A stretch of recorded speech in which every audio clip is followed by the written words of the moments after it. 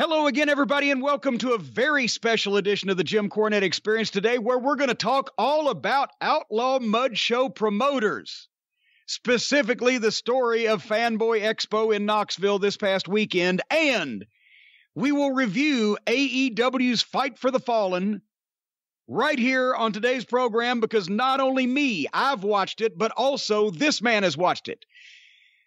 Hawaiian Brian, the podcasting lion, the king of the Arcadian Vanguard Podcast Network, Mr. Co-host to you, the former post office playboy, because Susie's left town, Swammy's pappy, your friend and mine, the proprietor of the French Toast Chateau. He's trademarked the great Brian Last. Aloha, Jim, and what a pleasure it is to be here once again for this Outlaw Mud Show edition of The Experience. And I appreciate you mentioning that I watched the show at the beginning, but no one gives a crap about me watching the show. They all want to hear what you have to say. Well, but no, but we're both going to talk about it and it's not as bad as you think, folks, because I'm going to get all my venom out ahead of time, because a lot of people, especially after I mentioned it on Twitter in no uncertain terms, a lot of people realized that I was not at the Fanboy Expo in Knoxville, Tennessee this past weekend, as I said I would be and as I tried to be.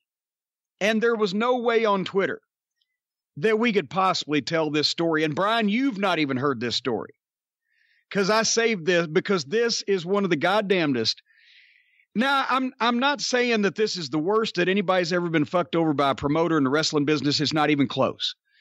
I'm not saying this is the worst travel story anybody's ever had in the wrestling business. There have been people that, was stranded in Zimbabwe or whatever. So this is just the stupidest motherfucker and the stupidest whole situation that I have ever dealt with. Now, and before I tell this story, Brian, help me out. Am I a punctual person? Oh, yeah. Oh, I would say very much. As a matter of fact, a couple of weeks ago, I called you 2 minutes late on Skype, and you were afraid something was wrong, and you were going to call the hospital. Well, maybe so. Yeah. Usually you're on time. Usually you're prompt.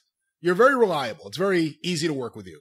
I got a pretty good attention to detail, right? When I ask a lot of questions, I write things down. I want to make sure I'm fully versed in things. Then when you start talking about this technical stuff and it makes my head hurt, then I tune it out and just say, well, just do this, right? Well, literally, that just happened. Yeah. But details of where I'm going, what I'm doing, I tend to get this in advance. Right? Right. So, I know a guy, I used to know him. He don't live in the world that I live in anymore, but I used to know a guy named Tony Hunter.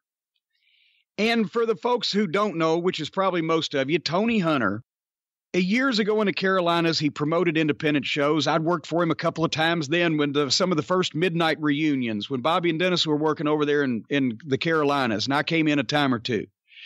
and I was not aware that he had an incident in 2006 where he went underground for a while, where a lot of people didn't get paid, a lot of people were stranded, whatever the case. I didn't find out about this till on the internet here just a few days ago. But also, for the past several years, Tony, he booked some guys and served as the local promoter for the big time wrestling events when they would work down in the Carolinas, Spartanburg and Raleigh. And I worked there with him. And then also I've seen him a number of times over the past few years taking guys to the comic conventions. Remember when I said I wanted to stay away from the wrestling shows because the promoters were just screwy and I wanted to do the comic cons? Yeah. The worm has turned. I've got a couple of antidotes about that. But Tony's been taking people, and he would always, whenever I'd see him at one of these shows or whenever I'd happen to talk to him on the phone, he'd say, "Oh, Fanboy Expo in Knoxville. What a great show that is. Fanboy Expo in Knoxville. My friend Dave. Me and Dave runs Fanboy Expo in Knoxville, and me and him, we're just like this." You can see me holding up these two fingers through the microphone, right? He and Dave are just like that. And it's a great show, Corny. I took Sergeant Slaughter or so-and-so, whoever, and we did all these thousands of dollars and had all these thousands of people and everybody. Oh, it's just the greatest thing. You ought to come sometime. And I would say to him, well, Tony, here's the thing. Much as I don't go up and knock on the door of people's houses and ask if I can eat dinner with them, I'm sure I'd love this show, but nobody's invited me yet. Tell the guy if he wants to have me come to get in touch with me. Because here's another thing. I think Tony was fishing around. Well, why don't you bring me in, Tony? But I believe I've also mentioned that I rarely, if ever, and will never again after the last couple times, use any agents. I always deal with, whether it's a wrestling show or a Comic-Con, who's running the show. That's who I deal with.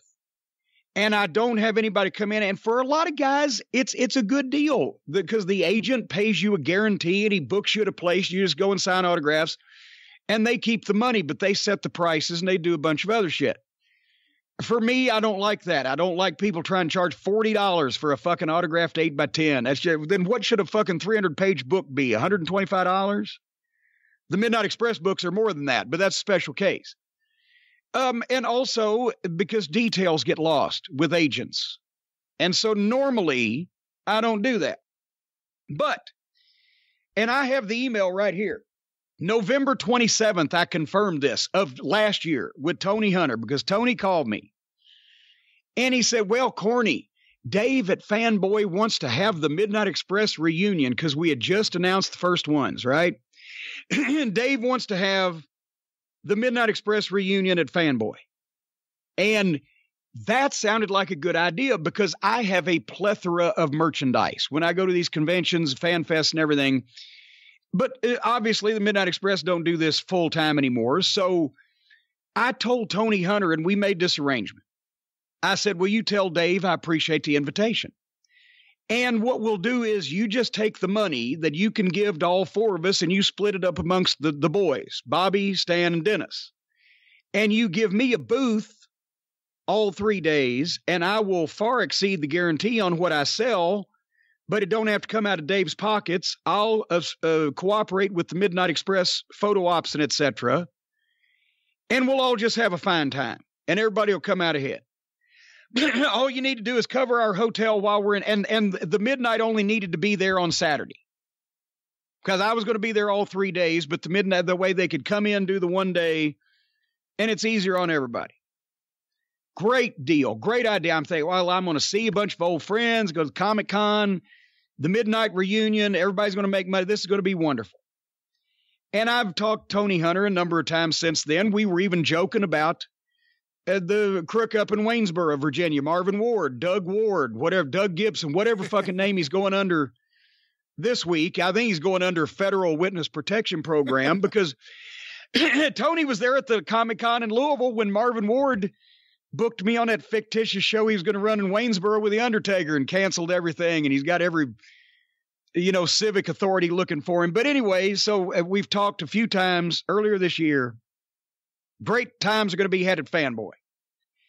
And then as it starts getting closer, about a month ago, Tony calls me and says, Dave wants some pictures of the Midnight Express.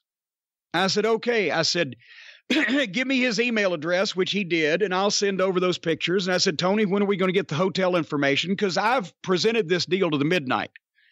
I've booked this for them. I'm taking care of the details. I'm giving them the information. So that way it's easier for everybody, except me.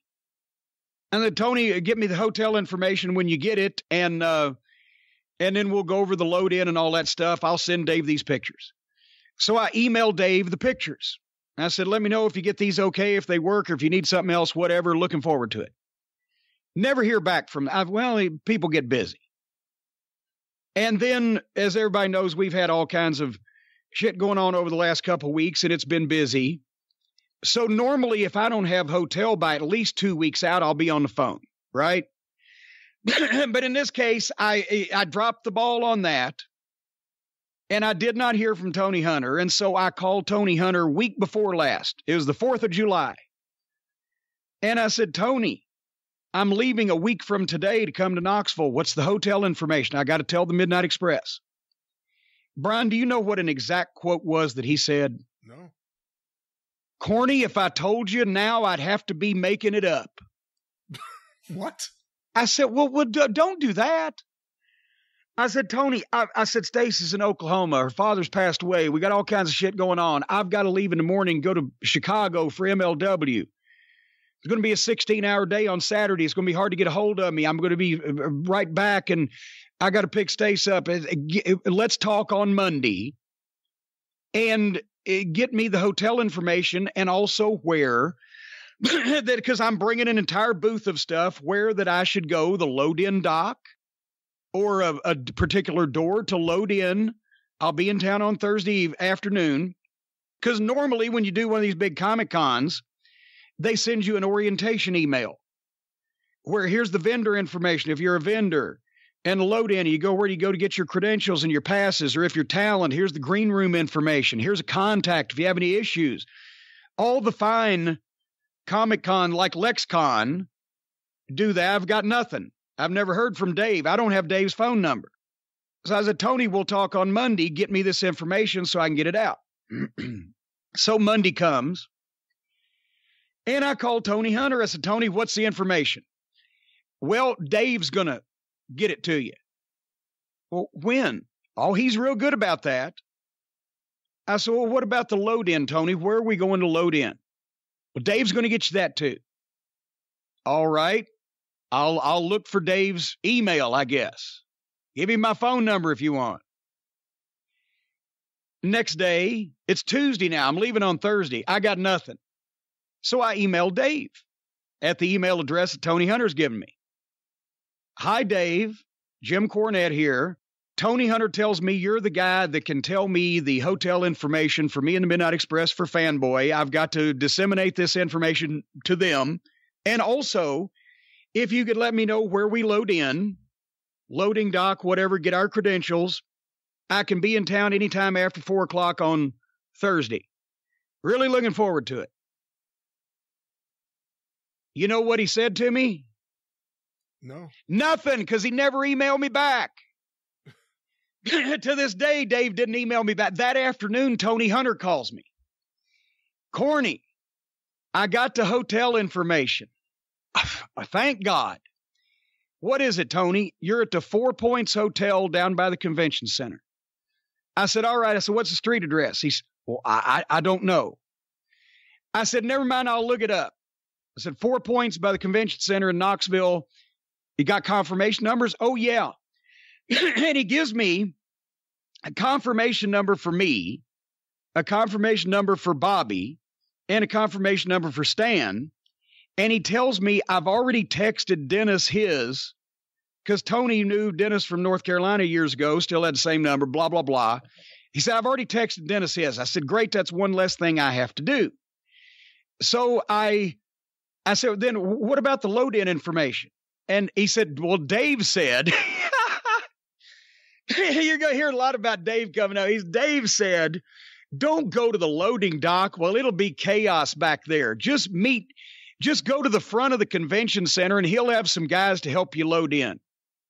I said, wait a minute. I said, what? I'm supposed to just pull up in a fucking SUV to the front of the giant convention center. I don't know who any of these people are. I've never seen any of them. What am I supposed to just knock on the door? Hey, help me carry my, I said, why don't you meet me over there, Tony? Okay. And I figured later on we would address some thing where we actually knew where the other was going to be, right? But I'm going to meet him at the front of the convention center. He's going to help me get my shit in. All right. So I emailed Stan, gave him the information, called Doug Markham, the fine referee from Tennessee, because I knew that Bobby and Doug were going to ride over together. Doug from Nashville. Doug was helping Chad with his Heroes and Legends booth, and they're both going together. And Doug's going a day early because they're doing a setup. So Bobby's riding in there. They're getting a room that night, and then they're going to switch over to Bobby's room on Friday. So Doug, here's the information. Okay, great. We'll see you then. So then Monday, Tuesday, Wednesday, I get all the mail orders filled and we record the show and I pack all the merchandise and fold all the T-shirts and load the truck and get all this stuff ready. And, you know, once again, I've been rushing to do something for the past 2 weeks. Stace had just got home. I've been home for 3 days. Now I'm leaving. But I get ready and Thursday morning I get in the truck. My travel habits have been popular lately. So let's go over this. When I get, well, the burger towel was a big hit. Oh, yeah. But when I get in my beautiful Black Beauty, when I get in my truck to leave on a trip, these are my habits. I have a piece of paper in my own handwriting over my visor. that has the name, address, and confirmation number for my hotel information, the name and address of the building where the show or the meeting or the event or the taping or whatever that I'm going to be working in town is going to be held, the name and phone number of who I'm working for, and any other pertinent information.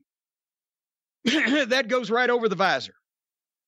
Then I program the address into my built-in GPS in Black Beauty. As a backup, in case I need to adopt a plan B, I have a Rand McNally Road Atlas on the passenger seat to the right-hand side of me.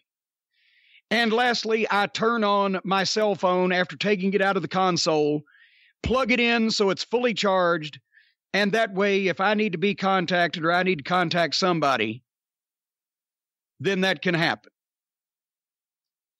And then I start the truck up and I pull out and I'm on the way to Knoxville. And then suddenly my phone dings. Somebody has sent me a text. Now, obviously, it's somebody who don't know who the fuck I am or has never met me, or they wouldn't text me, because I still think that is without doubt the stupidest fucking thing that's ever been invented. You've got a telephone in your hand. You're going to take 10 minutes to type hello with your fucking thumbs. And instead of, you call a goddamn number and say, hello, here is what you need to know. Or you get a voicemail and you leave a recording. Here is what you need to know. It's a fucking phone, right? But anyway, somebody sent me a text. Guess who it is? Tony. No, it's Dave. Oh. Because in my emails to him, I'd also sent him my home number and my cell phone number. And I'd also let him know that I would be leaving home on Thursday morning. Therefore, I would be home until Thursday, and then I would be on the road. He texts me, and guess what Dave said to me? What did he say? Jim, call me when you can, Dave. He could have just called you. What the fuck, right? So I call Dave. I get his voicemail. I'm going to leave him a message. I can't. Voicemail full. Goodbye. What the fuck? So now I drive another 20, 30 minutes down the road. I'll try him again. Voicemail. Voicemail full. Goodbye. Hangs up on me. So now I call Tony Hunter. Tony, I'm on the way to Knoxville. Dave texted me to call him. It's impossible to call him because he's not answering his phone and his voicemail is full. Is there something I need to know? I don't know, Corny. I'll try to find out. I said, well, I am 4 hours from Knoxville now because I was just getting out of the outskirts of town. I'm 4 hours from Knoxville. I'll be checking in between 3:30 and 4 o'clock at the hotel that you have provided me, and we will plan to meet about 6 o'clock to load the stuff in. If Dave needs me, I'm going to be at this phone until I get there, and then I'll call you when I check in. As you can see, I'm very precise about these things. Yeah. So I drive down there, and I get on 75, and there's the goddamn construction, and there's the orange barrels, and there's the deviated lanes. And then suddenly here comes the thunderstorm. And now there's fucking deluge and goddamn blackness in the middle of the day, and the sun is gone. And you can barely see, and here comes, as I'm coming around these fucking screwy makeshift lanes, I see the standing water on the left-hand side of the road. I'm in the right lane. But in the left lane is a giant 18-wheeler coming past me because he's obviously stupid instead of brave, and he's driving that fast in this weather. And I know what's going to happen when he hits that standing water. So I go all the way over on what there is of a shoulder on the right. And I tap the brakes kind of slowly because I don't want to spin out, but I slow down as much as possible. And this truck hits that goddamn standing water, and for 5 full seconds, I'm going down the interstate at 35 miles an hour, completely blind, totally underwater, hoping that the lane is still the last place I left it in front of me. And and then it stops raining. And then I finally get down there. And I'm pulling into good old downtown Knoxville, my old hometown. Boy, I haven't seen these parts in a while. Can't wait to get in this hotel room. And boy, it's going to be a great weekend. And I pull up to the 4 Points Sheraton there, down by the convention center. I can see the World's Fair Ball, at the signifying downtown Knoxville. And I walk in. I said, hi, I'm checking in for Cornette, please. And the guy looks around and he looks at his thing and he said, what was that? I said, Cornette. He's looking around. He said, can you spell that? I said, with a C. I said, here, as a matter of fact, I have a confirmation number, and I put the piece of paper right in front of him so he could type it in. He's not finding this, sir. Was this for today? I said, Fanboy Expo. Maybe it's a group. He looks at me like I've got turds hanging out of my mouth. I said, well, there's and I also had Eaton and Lane's numbers. I said, they're for Eaton and Lane. Maybe they're married. They're joined in he can't find Bob Eaton. He can't find Stan Lane. All these confirmation numbers are fictitious. He don't know what the fuck. I said, I'll be right back. So I go back out to the truck. I get the phone. I call Tony Hunter. I get his voicemail. Tony, I'm here at this hotel. They ain't got shit. All this stuff's fictitious. Call me back. I go back in the hotel. I'm at, maybe the guy is, something has happened where he's miraculously found this and he's got nothing for me. Tony Hunter calls back. I answer the phone. I say, excuse me, sir. I go back out the front door where I can't hear that fucking lobby music. Tony, what's the deal? And he's in the car or something. He's breaking up, right? Either that or he's doing that thing, right? He says, Corny, the other 4 points. What? I said, where is the other 4 point? And the call drops. So now oh, fuck. So this one of these deals where there's 2 hotels of the same chain and they're near the convention center or whatever. That's obviously what's happened. I go back in, walk up to this guy at the desk who now thinks I'm a complete idiot, right? And I said, I have got the answer to the solution to the whole problem. I have come to the wrong Sheraton 4 Points Hotel. Can you please direct me to the other 4 Points Hotel down here? Right. He looks at me like I've got steaming turds. He gets his phone. I'm like, already this ain't good. He looks up on his phone. He said, the closest 4 Points is Asheville, North Carolina. That's 100 miles away. Come on. I said, is there just another Sheraton? Asheville, North Carolina. I said, I didn't even say I'll be right back, right? I said, I'm going to get more information. For the record, how far is Asheville from Knoxville? 100 miles. 100 miles across the mountains. So I go back out in the parking lot and I call Tony Hunter. And this time he answers. I said, Tony, I said, what the fuck is going on here? There ain't no other 4 Points hotel. The next one's Asheville, North Carolina. I'm standing here in this parking lot. You've given me fictitious fucking hotel information that I had to beg you for every day for the last week and a half. I've yet to actually hear Dave's voice. He's yet to respond to any of my emails. He texts me and tells me to call him, and it's impossible. I really don't have any of this on paper because you never even responded to the email that I sent you saying that this was our deal. I said, I've left my wife sitting home alone after she's just had a death in the family. I've nearly got killed on the interstate. I have driven down here on your say. I have told the Midnight Express this was a good deal and given them this information that is obviously fake. And I'm going to tell, and then that's when I came out with, and of course it was a lot louder than this, right? And he walked, Corn, and Dave, somebody, you, Dave, or somebody, in the next 10 minutes needs to call me and tell me where I'm supposed to go, or I'm getting in the fucking car and I'm going back home and the clock is ticking. And I hung up on him. Now, at first, this was intended to be a motivational tactic. But the more I stood there in that 90-degree parking lot, in a hotel parking lot that had never heard of me, I've buried myself now, apparently, to the Midnight Express. I have let another one of these nitwits, because I've been so busy, and I didn't fully fucking think I'm trusting another human being to do something right. I'm getting mad at myself. I'm realizing that this has all the earmarks of a fucking shit show, and I'm starting to vibrate.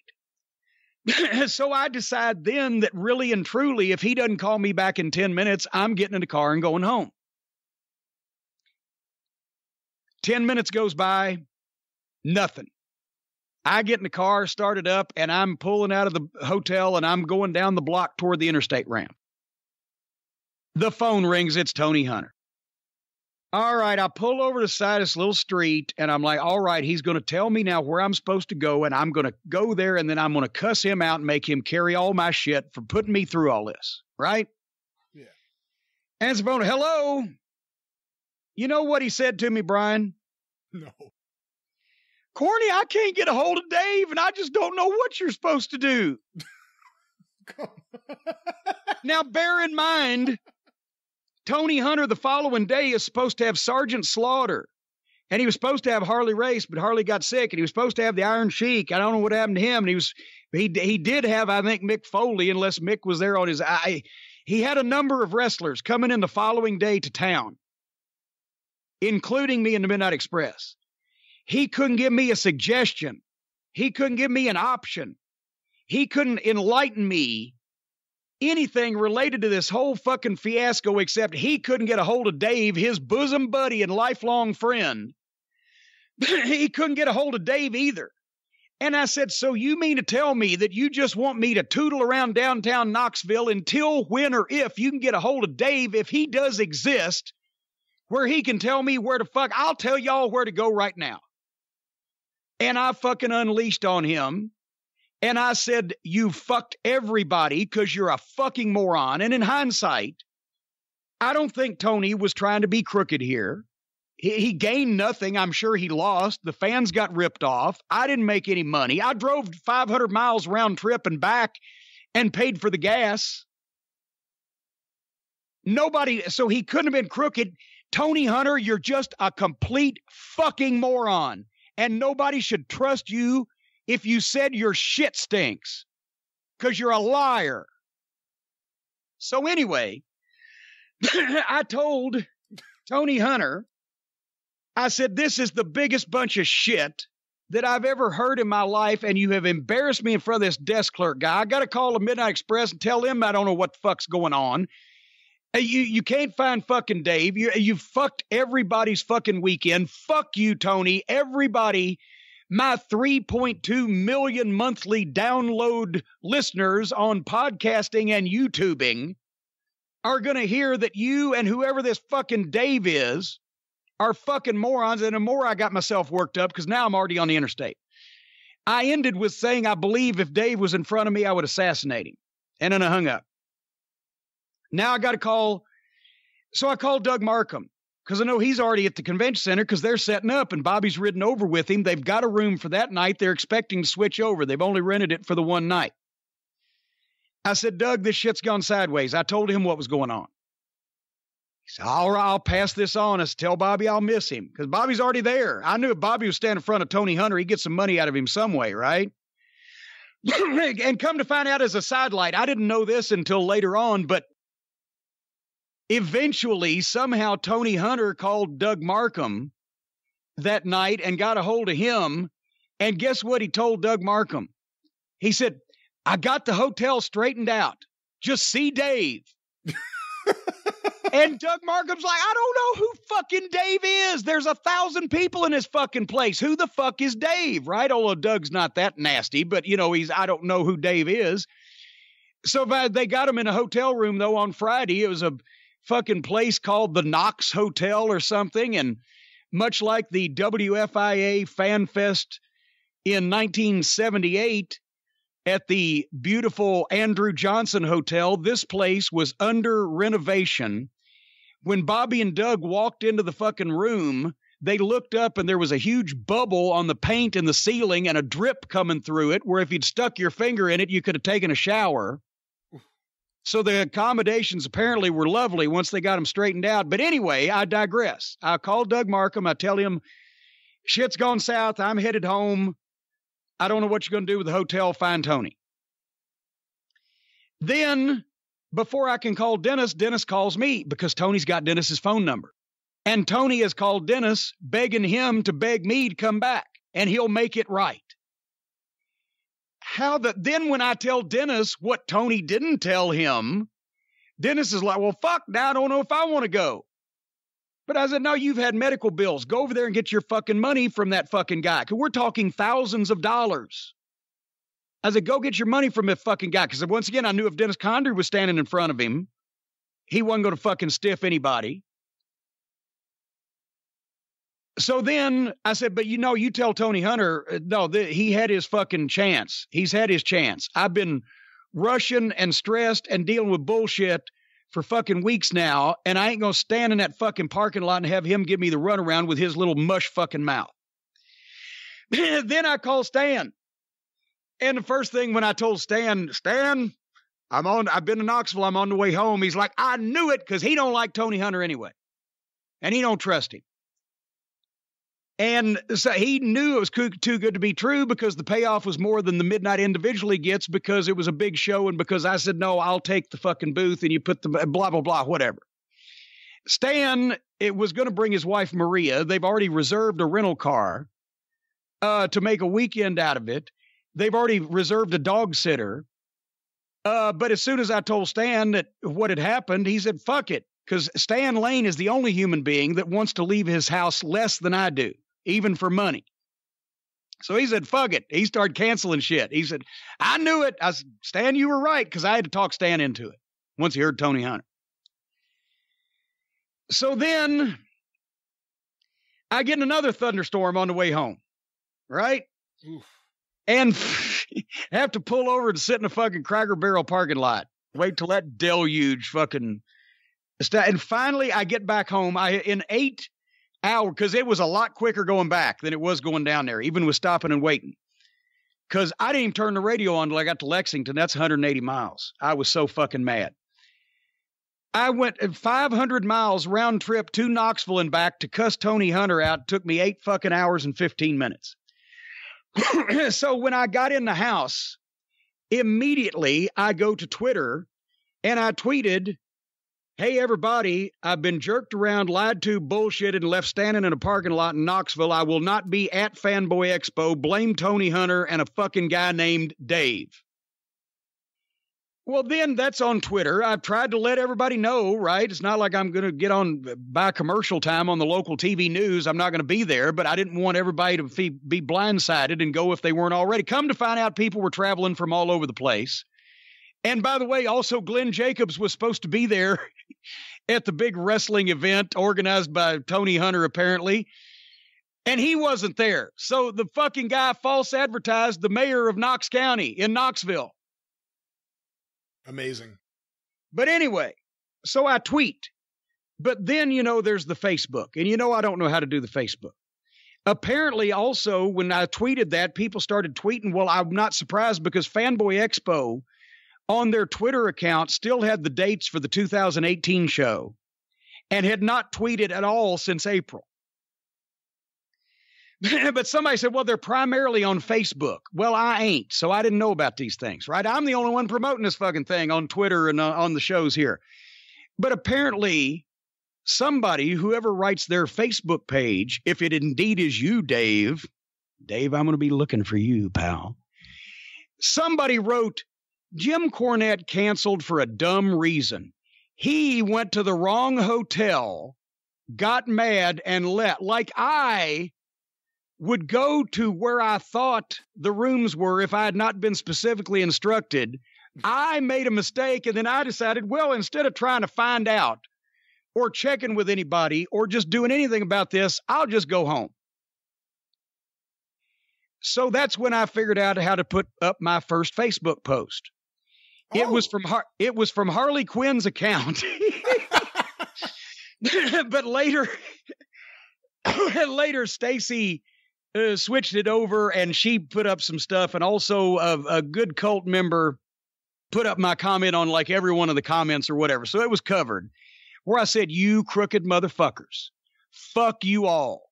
You think I made a 500-mile round trip to cuss out a fucking goof? The Lost Powell cousin, Gomer, Goober, and Tony. right? And who is fucking Dave? And fuck Dave, because Dave wasn't there, man. So then I determined that I was not only going to fuck with Tony Hunter, but I was going to fuck with these Fanboy Expo and whoever this fucking Dave asshole is too.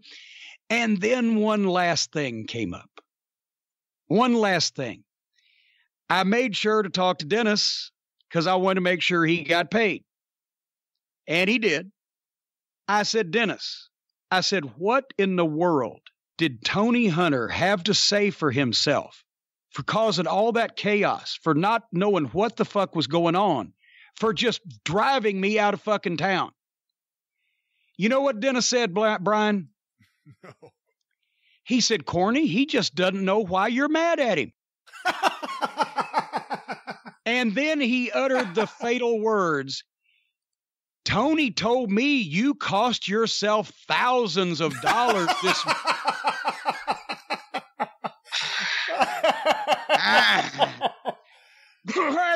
Okay, Dennis, I've got to talk to you later because I need to make a phone call. Now, I'm not a motherfucker who would call someone up and threaten their life on the phone. I'm not someone who would call up and make literally terroristic threats to a motherfucker on his voicemail. But if I was that kind of motherfucker, it would go something like this. You lying motherfucker. You piece of shit moron. You disgusting fucking prick. You got the nerve to tell Dennis Condrey that I cost myself all these thousands of, as far as I'm concerned, you motherfucker, you owe me 10,000 fucking dollars, and you will until the day that one of us dies, and I better never see you in fucking person again, is what I would have said had I been saying this on his voicemail. I better never see your fucking rat face in person again. Stay the fuck away from me for the rest of your life, or I will run you down in the parking lot, slit your fucking throat, pull your eyeballs out, and skull fuck you, you motherfucker. That's what I would have said. Metaphorically speaking. Metaphorically speaking. And that was, and to this day, Dave has never emailed me. Dave has never called me. I don't know who the fuck Dave is. Dave is supposedly the guy that runs the thing, is all I know. And apparently he's as big of an idiot as his fucking stooge, Tony Hunter. Even Half Pint, old Half Pint even had a critical blog about it, about Fanboy on the interweb there. I saw that. You know, it's interesting with this Tony guy, and you brought up Doug Ward or Marvin Ward or Doug Gibb, whatever name he uses. You brought up him earlier. There's an interesting thing with wrestling. I don't know if you see this everywhere else. I don't think you do. Where someone decides, hey, you know, I really want to do something with wrestling, and they get in over their head and they fuck a bunch of wrestlers or wrestling personalities, and you think that's it. They're gone. And then they still, like, you know what? Let me try this again. Let me do this shit again. And it happens again. And these guys just, I guess because so many people in wrestling will just do anything for money, they keep jumping in. It's like locusts or cicadas. Every 3 to 5 years or 5 to 7 years, they come back and they get run off again. But here's the thing with the Comic Cons. I told this story, but it was so long ago. We've got so many new listeners. But that Fandom Fest here in Louisville about 3 summers ago, I had been there and done it one time before. And not only did I sell a shitload of comic books, but also merchandise, and I dealt directly with the guy running it. And they had every member of the cast of Walking Dead when it was hot. William Shatner, Gene Simmons, everybody was there. They drew like 40,000 people. A couple years later, go to do it, same people running it. It's going to be at the International Convention Center. The guy books me for it, and then I realize I never hear from him again. And because it's here in town, we didn't need a hotel, right?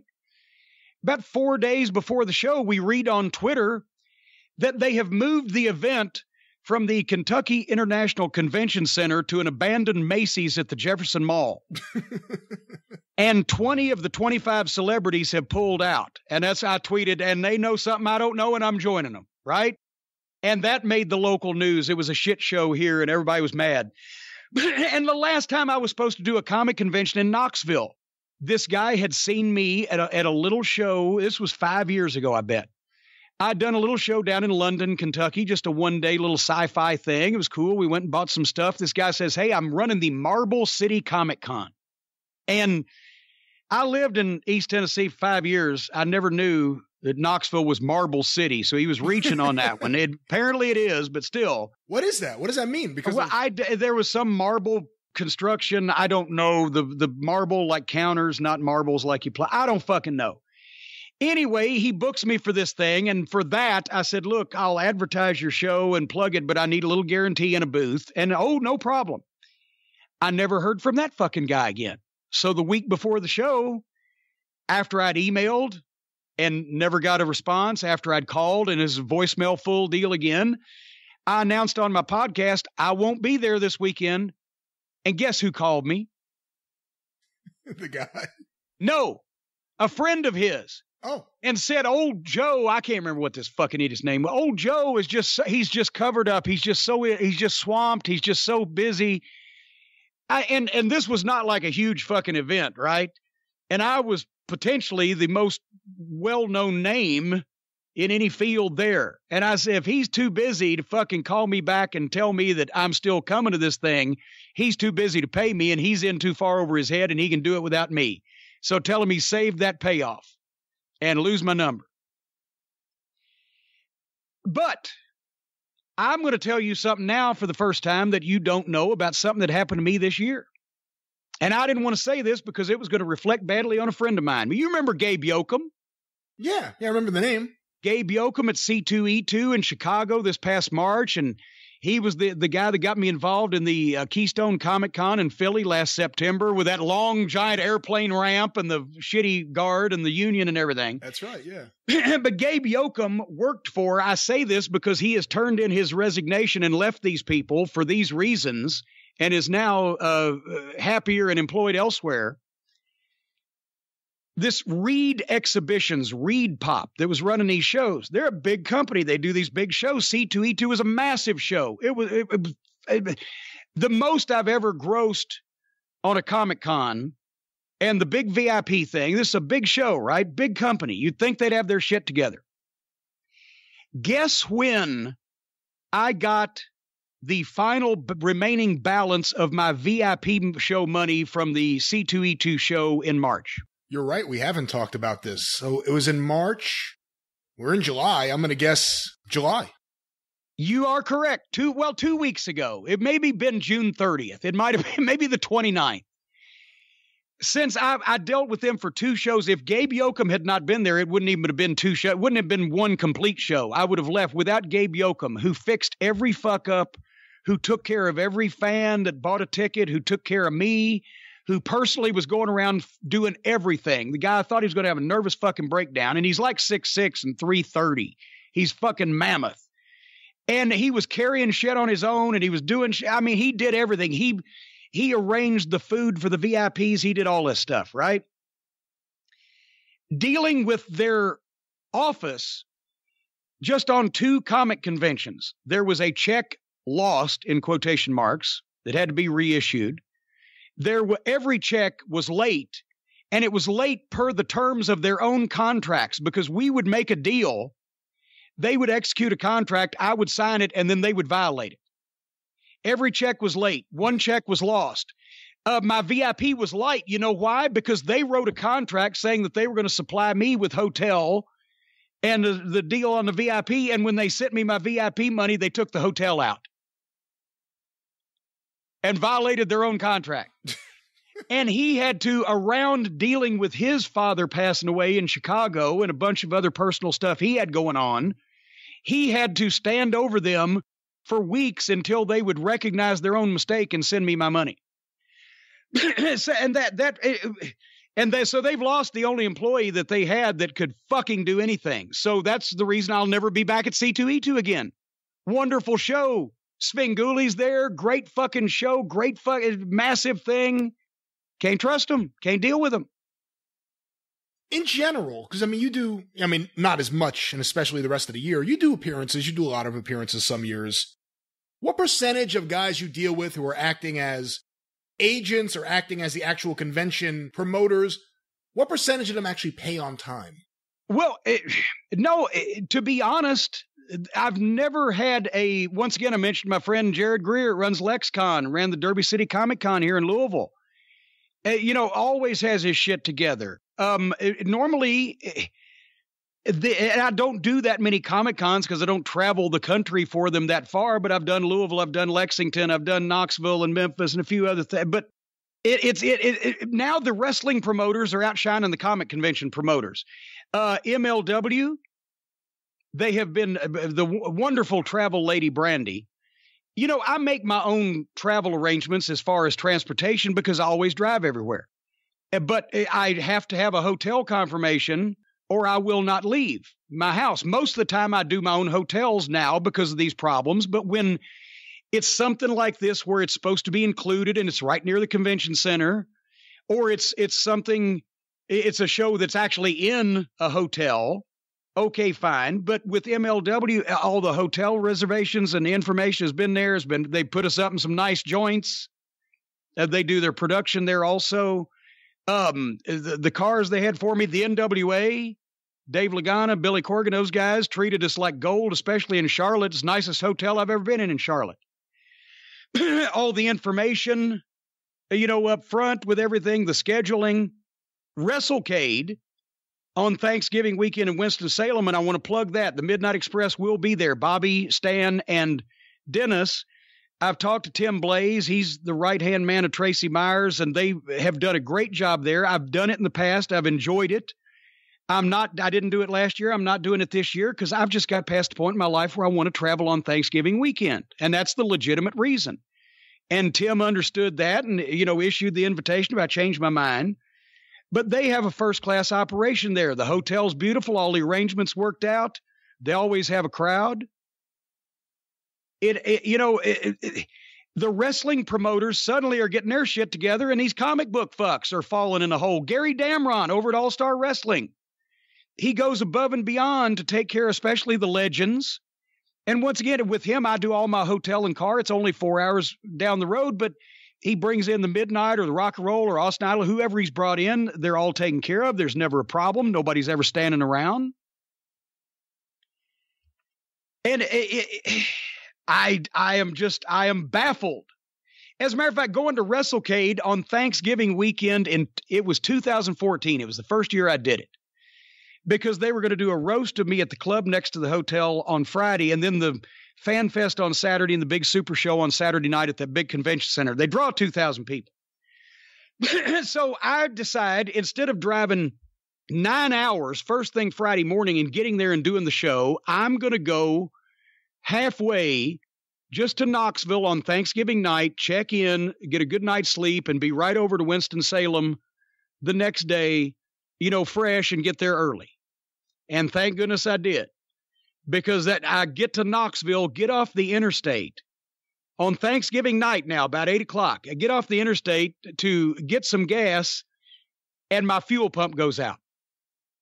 And immediately the car dies. There's no power steering. You can't do nothing. Now, just 20 minutes previously, I was doing 70 miles an hour down fucking the mountain, right, toward Knoxville. So it was a good time in a parking lot, but now I'm stranded in a parking lot. And I'm within sight of my hotel. So to make sure I made that show, I got AAA Premier. They will tow me 200 miles anywhere I want to go for nothing, right? I've got every road coverage in the world. I get a tow truck on Thanksgiving night to tow me to the hotel that I've got reservations for. I get that same tow truck to come back the next morning and tow me to Lance Cunningham Ford in Knoxville, where I leave my truck to get serviced, rent a car, transfer all my shit into that fucking car, and I was still in Winston-Salem and on time for the show that night. On the way back, I drove the rental car back, stayed an extra night in Knoxville, went back, picked up on Monday morning my truck, dropped the rental car off, and finally got home. But I made that fucking show because I promised I would, and they were up front with me, and all their shit checked out. And that's what I told Tony fucking Hunter. I said, you motherfucker, once again. I told him a week and a half beforehand. We just had a death in the family. A lot of shit going on, but I'm going to be there, Tony, because I promised. I've advertised it. People are expecting it, and I ain't going to let you down. Guess which side let who down?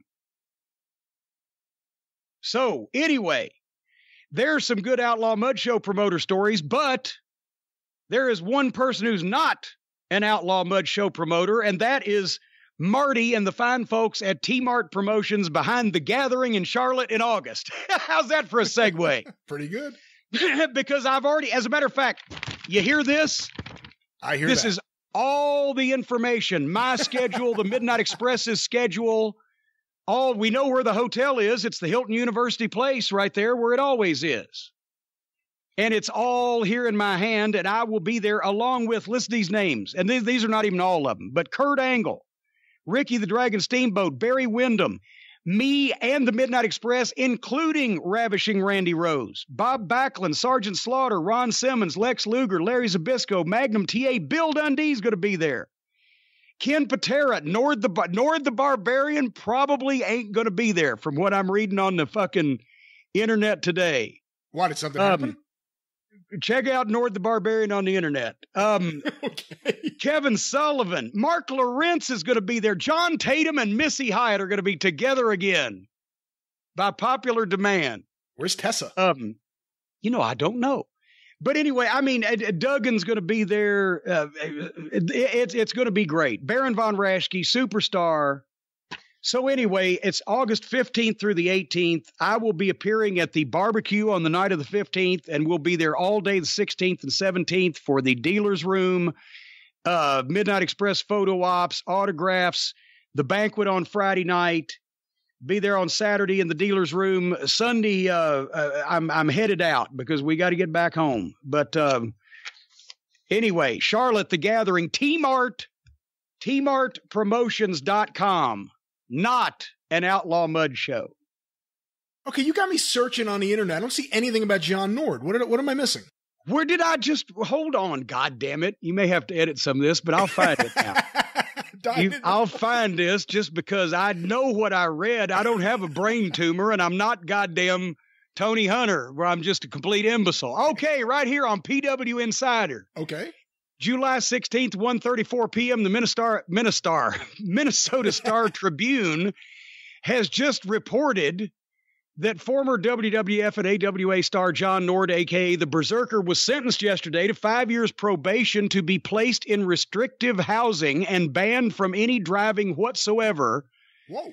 Following a series of arrests for driving under the influence, 7 in total in recent years. And there was some other things. I believe there's 16 incidents in the last decade where he's been charged with either a felony or a misdemeanor. So I'm thinking he might not be at the Gathering, but don't cancel just because of that, folks. Berserk. It's still going to be fun. He's gone berserk. Well, you motherfucker. And we've got, before we talk about what you're doing this week, anyway, so that, yes, folks, so that is my appearance in Charlotte between now and spring 2020. If there is an MLW or NWA event within 500 miles of Louisville, Kentucky that they would like my services at, I'm pretty sure we can work that out. But otherwise, I'm concentrating on our family affairs. It's going to necessitate some trips out of town. And you and I have our project, our secret project that we're supposed to have been doing for years. And I've got a bunch of other stuff that I can do at home and not have to deal with having a nervous breakdown every time I leave the house dealing with these fucking people. And big and small, apparently, companies, it makes no difference. Anyway, I was telling you this a couple weeks ago, and you said, well, wouldn't you know who won the pony? I was saying, every time I go into a fucking locker room these days, or even just go out on the street, or even just go into a Wendy's, every motherfucker has headsets on, has something stuck in their ear, has headphones, has earplugs, has wires hanging off of them, is listening to something. It's everywhere now, everybody. And I said, why the fuck is this? And you said, because it's the thing to do and it's fashionable and this is what everybody does now. And also that's how they listen to our fine programming. So I guess I can't find any fault with it. But you said, wouldn't you know who won the pony? If you want headphones or earbuds or headsets or whatever the kids call them these days, JC, we're about to be fixed up because we've got a new friend of the family, Raycon. That's right, Raycon. Now, first of all, these are not even, I say headphones because that's the terminology I know. Apparently, some of my terminology, besides being homophobic, is out of date. But these are earbuds. They're not headphones. They're earbuds and they're wireless. Yeah, that's the big deal. They're wireless. Because so many of the earphones you see, people will still have cords attached, like the Apple headphones that people wear. These are completely wireless. Well, that's what, because, I told you that story, and God love him, but Kerry Von Erich one night in Dallas at the Sportatorium, he's wearing the Walkman headset with the wires to the Walkman thing, and he's lacing up his boots. And son of a bitch, without knowing it, he laced the fucking Walkman wire up in his boots, and somebody yelled, "Hey, Kerry!" And he stood up and almost snap-mared his own self over flat. But those things can be dangerous. And I see people riding bicycles and even riding motorcycles with these wires hanging off of them. These things are wireless. And they're not the giant, because I remember, but when I got stereo equipment back in the 70s, back when Edison invented it, the headphones were huge and they weighed about 6 pounds a piece, whatever. These are very light and they're very comfortable. But anyway, you told me about these things. And I said, well, now, and everybody out there knows that I always like to endorse personally whatever we advertise. And in this case, I'm not going to be able to, because I'm not going to figure out how to work them, because I don't have the smartphone and I don't know how this Bluetooth shit and all these things. I'm seeing people talking to fucking NASA with shit stuck in their ears, right? And I don't know how that works, and everybody knows it. So it would be bullshit coming from me. But I did market research. Not only did I, with the discount that we have for having so many listeners, and we're going to talk to you about that in a second, folks, not only did I get you a set, but I got Stacy a set, because she knows how to work all that stuff. And it's not even that hard. No, and very easy. She actually, and they've got different interchangeable fucking buds, I guess, for the size of your ear, whether you got a little teeny tiny ear, a big mega ear, or just right ear. You can customize it. And she had stuff playing through the earbuds in no time, even though there was no wires attached to them. It was witchery and trickery is what it was. And she said you can listen to anything you want. I guess you can't listen into other people's phone calls if you'd want to. I don't think it does that, but you can listen to anything you want. Apparently, normal people know how to work these things. Is that correct? It's very easy? Very easy. I was actually surprised just how easy it was right out of the box. That's one of the things you look for. I think we've been spoiled. Well, I say we, not you. But us that are up with what's happening in society have been spoiled by Apple, because you open an Apple package and things are ready to go. And then you get a lot of other things that you open it and you still have to do work.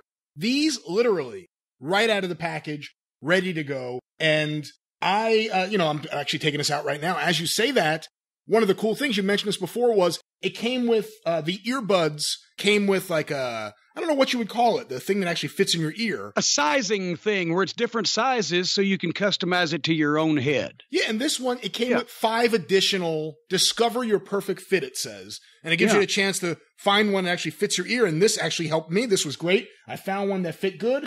I got some good songs on my phone, unlike you and your mixtapes. And I've been able to listen to some music. I've been using these for the last several days. I used them when I was laying outside the other day. Used them the other day when you were laying outside. Yeah, I was working on my tan. Oh, good God. In New Jersey, I'm surprised you don't glow fluorescent green. Well, at night, maybe. But the point is, I've been using these. Well, that's what Stace did too. She actually even put them on my head so that I could hear what it sounded like. And because another thing, she's wanted these, or wanted things like these. Didn't know about the Raycon deal. And she showed me how much they cost. I said, no, fuck you. Listen, well, you get a goddamn headset for $20 or whatever. But these things, instead of the hundreds of dollars a pair for the wireless, super duper high fidelity, all kinds of bullshit, these things are half of the other earbud things. And all the celebrities are wearing them now. So anyway, for everybody but me, I'm not going to bullshit you. I'm not going to be doing this. I'm going to be sitting on the couch reading a book and listening to my Edison, Victorola that you have to find. Actually, I have an Edison Amberola from 1916. It's got the cylindrical wax tube records, and you got to wind it up. But anyway, nevertheless. Wow. But if you want to be like Brian Last or Stacy or anybody else in the world, and you're already wearing these clunky things with all these wires and everything on you, don't break your neck. Don't get into an accident. Get the light stuff, the high quality sound, no wires, nothing to tie you down. Go to Raycon. That's Raycon, Raycon.com. I'm sorry, buy Raycon, Buyraycon, buyraycon.com/JCE, and you get 15% off your order. Especially if you've been thinking about getting something like this, now's the time. And these are the buds. So buyraycon.com/JCE, 15% off of these fine buds. And it's always good to get 15% off of a fine bud. It's a good deal, too, because like you said earlier, they're already about half the price of all the other premium wireless earbuds on the market. And yeah, any other better deal, they'd have to pay you to take them. Yeah, and then you get an additional 15% off for being a member of the Cult of Cornette. Pretty good. Not bad. Not too shabby. Buyraycon.com/JCE and listen to your playlist and not Jim's playlist using Raycon earbuds. No, what's the matter with my playlist? If my playlist wasn't on a cassette tape, if it was, some people have put my playlists out on the internet, they liked them so much. But you see, actually, there's an example. Someone who, I know a few people, I know John Boucher did this, who made a playlist and put it on Spotify. You could listen to that using these earbuds, using the Raycon earbuds. You could listen to that. Well, see there, so you can have the best of both time periods. And let me actually just give a full endorsement here, because the one I got, the E50 eardrums, these have been really, really great. So I want to actually say the specific one I got, Raycon's E50 eardrums. These one. Well, now that's the one that I got Stacy too. So they actually have other models also. Yeah, they have other models, other colors. It comes in various colors. Well, holy fuck! Well, it's even better. What color did you get her? We got black. I got black and gold. Ooh. Shows you what they think of me. Well, anyway. But they got all kinds of different models, different colors. That's right.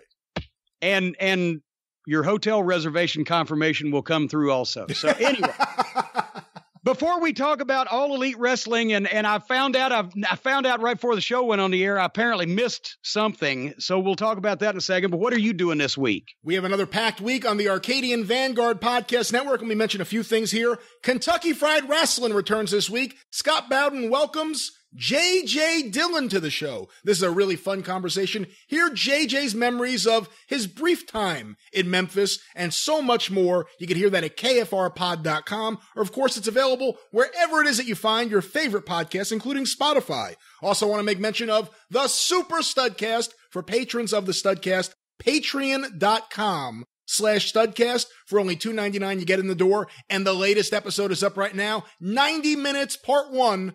Ron Fuller speaking with Dirty Dutch Mantel. This is... Oh, that's got to be classic. You would love this conversation. I didn't want to jump in. I just wanted to listen to these two guys go. I didn't realize, do you know where Dutch got his name? I mean, there was an original Dutch Mantel, but do you know who gave him the name Dutch Mantel? It was, I sound like Lance now. Sound like Lance. I've heard the story, but now I can't call the name. Buddy Fuller. That's right. That's right. Because Buddy Fuller had known of the original Dutch Mantel when he was out at Azab. But yes, Dutch had told me that a while back. Yes. Because the original Dutch Mantel trained Roy Welch. That's right. The patriarch of the Welch family in the wrestling business. But here, so much great stuff on there. Because before that, Dutch had been, he'd been Wayne Cowan briefly. He'd been Chris Gallagher. Yeah. He'd been, as a matter of fact, for a brief period of time, he was Dutch Bass when he was teamed up with Ron Bass and managed by Ma Bass, I believe. But Dutch Mantel's the one that stuck. We talk all about this sticky stuff, plus Japan wrestling riots, and Dutch goes into detail about the murder of Bruiser Brody, which of course happened in July of 1988. Ron had never spoken to Dutch about that, and Ron really liked Bruiser Brody. So this is a really interesting conversation. Like I said, part 1, 90 minutes, patreon.com/Studcast. You can get information about all Arcadian Vanguard shows by going to Twitter, of course, at Superpodcasts, or on Facebook, facebook.com/Arcadian Vanguard. And of course, the mothership of the Arcadian Vanguard Podcast Network, the 605 Superpodcast. I'll do it again. The mothership thank you so much for Mr. Cornette blowing out my ears. I wish I was wearing those Raycon earbuds right now. But thank you to everyone who's been checking out the show. We've just had a record month somehow of people going through the archives. Thank you all so much. Really appreciate it. And of course, the reaction to the latest Star Wars. I thought it was a disaster. Turns out everyone loved it. I need to calm the fuck down. Episode 100, still in production. More has been added to the show. I'm going to reveal one more segment for the show. We, of course, talked about the In the News with Jim Cornette, the top 10, and so much more. Also, the latest installment in my series of conversations with Fumi Saito, looking at the history of Japanese wrestling. This time, we're going to cover roughly the period of 1981 to 1984. So much happening. Roughly. Just an estimate. Well, we go a little bit above it, a little bit below it. You never know what'll happen, but we talk about everything. Think about this period of time, Jim. All the talent raids going back and forth between New Japan and All Japan. All the problems New Japan has internally with the embezzlement scandal and everything else. This is an incredible. But that was that about the period of time that Brody and Snuka got on a train going one place for New Japan and turned around and got on the other train going for All Japan, or what? No, that was actually a few years later. But again, remember Brody jumped to New Japan in '85, That's right. which was a big deal. I mean, that was a big deal. He not only jumped to New Japan, he then refused to lose. But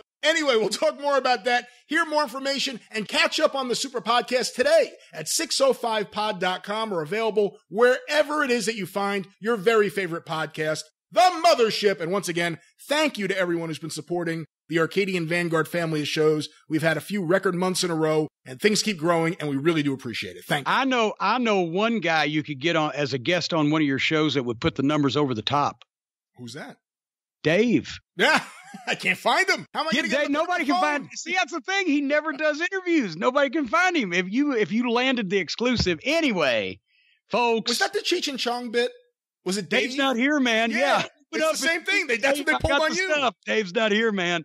I think maybe that was what Tony Hunter's problem was. It's a big Cheech and Chong fan. He was pulling the routine on you. All right. We got to talk about. We got to talk about it because we both watched it. Well, I just found out before we went on the air, I watched the show, the All Elite Wrestling Fighter Fest, or not that. No, that was last one. This is Fight for the Fallen. That last one was Fighter. They're fighting a lot. But I didn't watch it live because I learned my lesson last time. I went and I've been rushing today. I had to get the packages out at the post office and see Susie. I'm going to see her one more time this week, and then she's gone. But I got back and I sat down and I clicked on the thing and I said, this fucking show is 3.5 hours long. And I'm like, fuck. And now from what you tell me, there was a pre-show that was on top of that. Yes. That I didn't even know it happened. Well, the big thing you missed in the pre-show, apparently, I didn't see the whole pre-show because it wasn't part of the stream. I guess you had to do it separately, and I didn't watch the show live because I was out that night. And there was a Sunny Kiss match versus the Librarian, but apparently the big thing you missed was there was a tag team match, and I didn't see it, but I believe it was Dr. Britt Baker and one of the Japanese women wrestlers against someone else and another Japanese women wrestler, and apparently she either got concussed or got her bell rung because in the middle of the match, and I've never really seen this before, she went for a hot tag to the wrong corner. And I'm sorry to laugh if she really got hurt. Did she went and realized, or she tagged the girl? It was like the one where she like runs and jumps and like tags, and she's like, and then she like get up and go to the other. I really felt bad, but it was fun. I feel bad too because she's good. We've enjoyed her, what we've seen, of her. But and I assume, quite frankly. But here's the thing. Those girls, they all dress in the flousy costumes and everything, but they're all like middle school girl size. And can you really tell them apart? If especially if you just got your bell rung and if you're out of the corner of your eye, she should know where her corner was. But so we missed the Librarians. I'm not even going to mention Sonny Kiss because I didn't see it and I don't know what he did. I'm glad I missed the Librarians because that's fucking grisly death. Just has the stench of fucking outlaw all over it.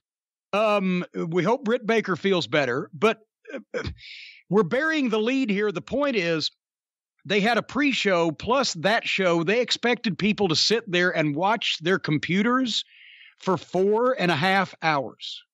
Well, again, and I know you're a little different, but a lot of people would get a feed on their computer and be able to send it to their TV, whether it's a smart TV or whether they have Apple TV hooked up or all right, they want people to watch the same show on their TV for 4.5 hours. For fuck's sake, Gone with the Wind was what, 3 hours and a little change? That was my biggest complaint, and it's an industry-wide complaint, but it affects AEW here, and that is everything just takes way too long. Every show is too long. No show should be going above 3 hours, and every show, it seems, goes more than 3 hours now. Well, I mean, I just did an MLW TV taping that went right at 4 hours, but that was for 4 hours of television. Yeah, the live event, but the best live events I ever saw in the Omni and the Mid-South Coliseum, Greensboro or whatever, 2 hours and a half.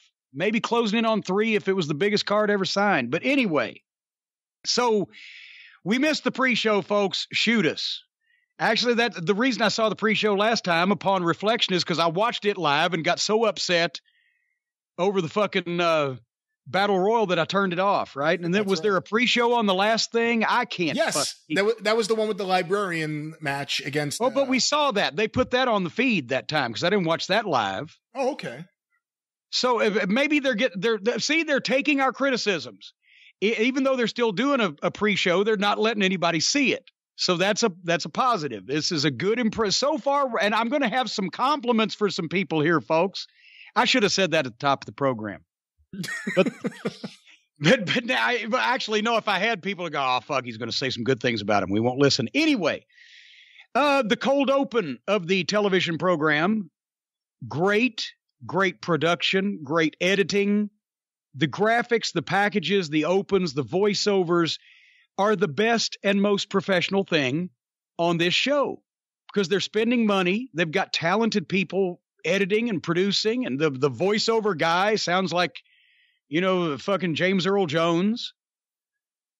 So that, once again, they've got a wonderful location for their store, and it's attractive as all hell. It's got curb appeal. Now they just got to stock the shelves. The opening match, 6-man tag. MJF, Shawn Spears, and Sammy Guevara against Jimmy Havoc, Darby Allin, and Jelly Janela. Jelly Janela? Jelly Janela. Yeah, because he looks...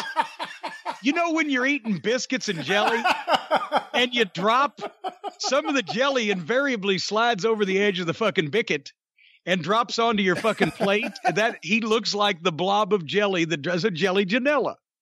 His entrance, somebody pointed this out on Twitter. Jelly Janela's entrance looks like he's literally squatting down and taking a shit on the entrance ramp and on the company and the business in general. He looks like he's taking a shit. JR's voice opened us up, and that was refreshing. And then I hear they didn't have an announcer on camera, I don't think. I skipped some of these entrances because, good God, they do take forever. Excalibur still got his mask on. Alex Marvez is back. And Alex, don't take this wrong, but good God, he still sounded, he was better than the first time.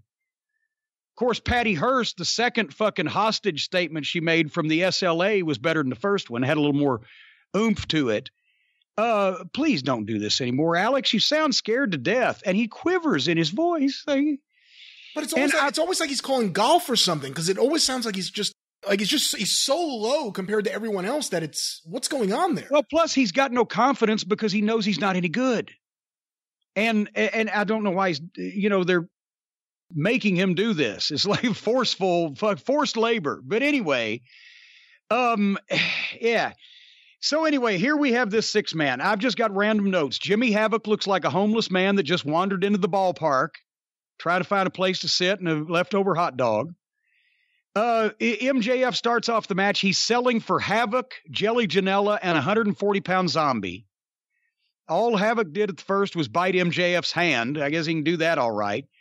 Guevara is a good-looking, athletic, underneath babyface. There's nothing the matter with him.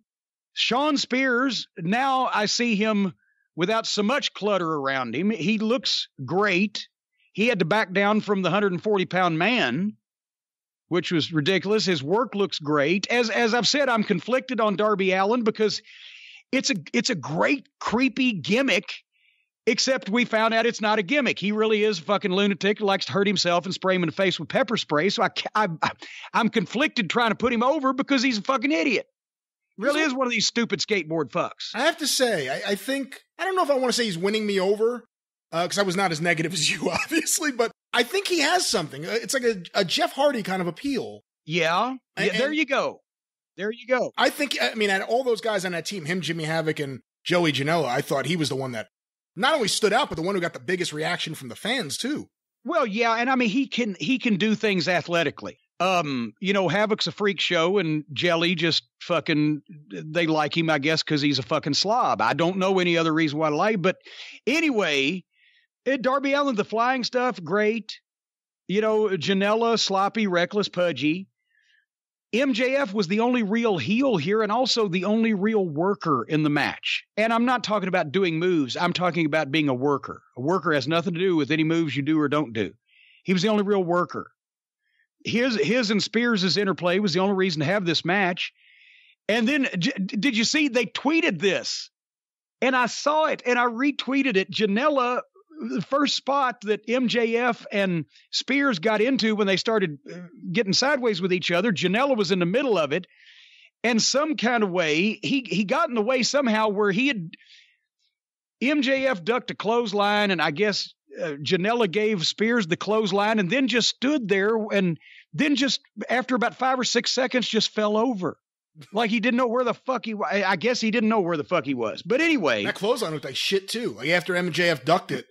Well, dog barks and a cat meows. What's any of Janela's stuff going to look like? But basically then all the partners started having issues. They stopped tagging in and out and started doing shit to each other and diving around everywhere. And what the fuck? You couldn't follow that. Then 4 of the guys laid out, obviously, so that 2 guys could do some shit. And then here comes everybody's favorite spot. It's everybody's favorite because it had me in it. Janela does his fucking goofy Death Valley driver on the ring apron to poor Guevara. And here's one thing. I've never seen anybody actually, I've never been in one of the meetings because they only started doing this move recently over the last few years because it's so stupid that nobody would have ever done it before when guys knew what they were doing. But I've never been in one of where the guys sit down and talk about what they're going to do, and somebody actually says, I'm going to pick you up on the apron and give you a Death Valley driver on the apron on the hardest part of the ring, possibly drop you on your head and paralyze you. You'll probably fall off onto the concrete floor. You might hit the edge of the apron. And to top it all off, as I stand here, right now, I'm a fat, pudgy, fucking little short 5'8" fuck that doesn't weigh 200 pounds and has no muscle tone. But even though you're small, Sammy, I'm going to pick you up and I'm going to protect you. What happened to guys saying, no, that doesn't work for me, brother. No, we're not going to be doing that. I'm not going to do anything that dangerous and irresponsible and reckless to you. And I'm not going to take anything from you doing it to me either. It's just not. So let's figure out what we're going to do. They just all just do this shit, no matter what the fucking guy looks like that's going to give it to them. Nobody says no. That's one of the biggest changes in the wrestling business. Fucking hell. Nobody says no. I can't imagine the look that you would have got out of anybody's face in the locker room from main event to first match if somebody had said that in decent times. But anyway, he gives the guy, and of course it's sloppy, and he almost dropped him, and he could have hurt him. And then they both fall onto the floor, and Jelly's selling. But then suddenly he sees the floor camera in front of him, so he flips the camera off and says, "Fuck you, Jim Cornette," and then goes back to selling. So I want to say, first of all, I encourage all of the All Elite wrestlers to talk about me on their air that billionaire is paying for as much as possible. I encourage that. Secondly, I appreciate it, Janela, Jelly, if we can be so formal, because it just shows me that I have made you realize that I genuinely believe what I'm saying about you and your ilk, and you're mad because I wanted you to be, because you offend me every time you step in a wrestling ring, and I see what our profession has, the lows it stooped to. So I definitely, like I said, I think all the members of the roster should go out on that television time that a billionaire is paying for and talk about me. And I'm actually the hottest heel in the company. Problem is I don't work there and don't intend to in the near future. And especially not with Jelly Janela. But then here was the stupidest thing, and then I'll let you go, Brian. He just did a Death Valley driver to poor old Sammy on the apron of the ring, and they fall off on a concrete floor and look like kill poor Sammy.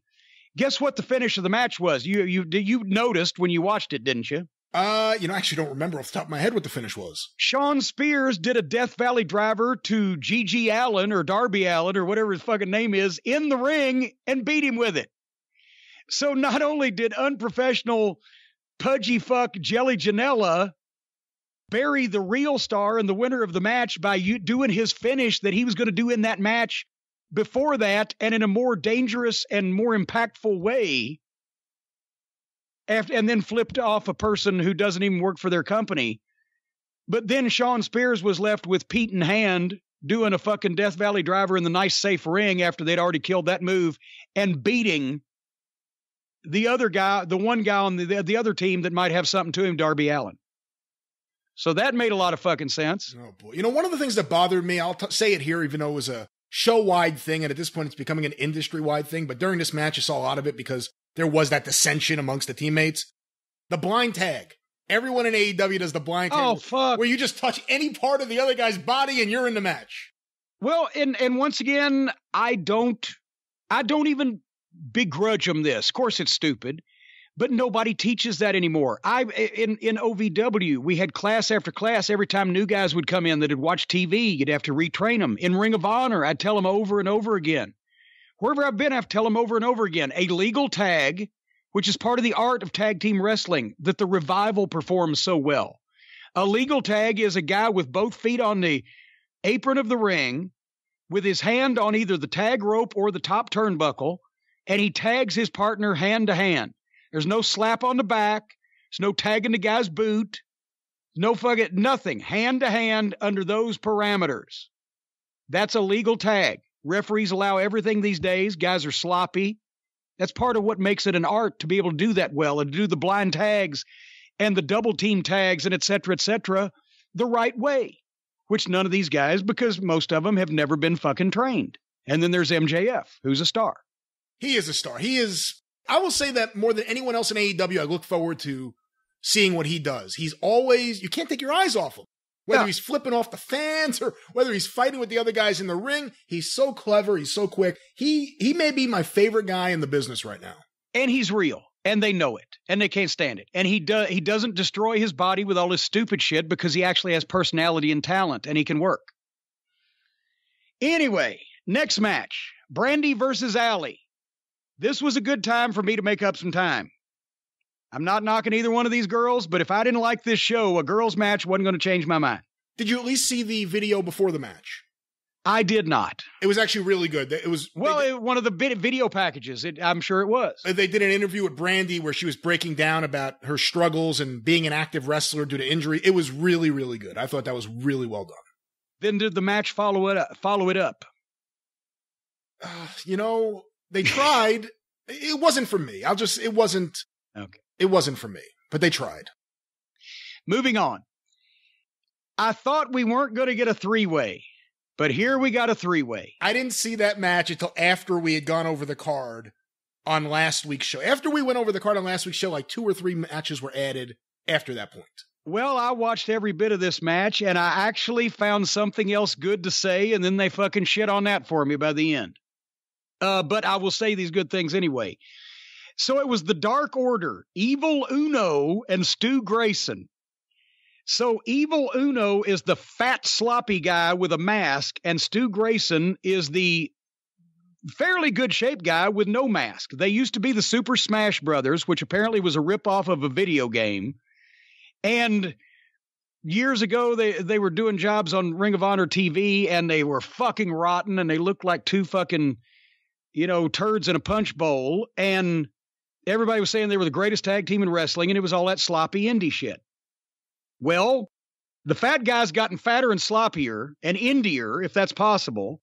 And Stu Grayson has something if he wasn't in one of the 2 worst tag team gimmicks that I've ever seen in my life, with Super Smash Brothers being the other one, And a close third would be the Dynamic Dudes. Ding dongs.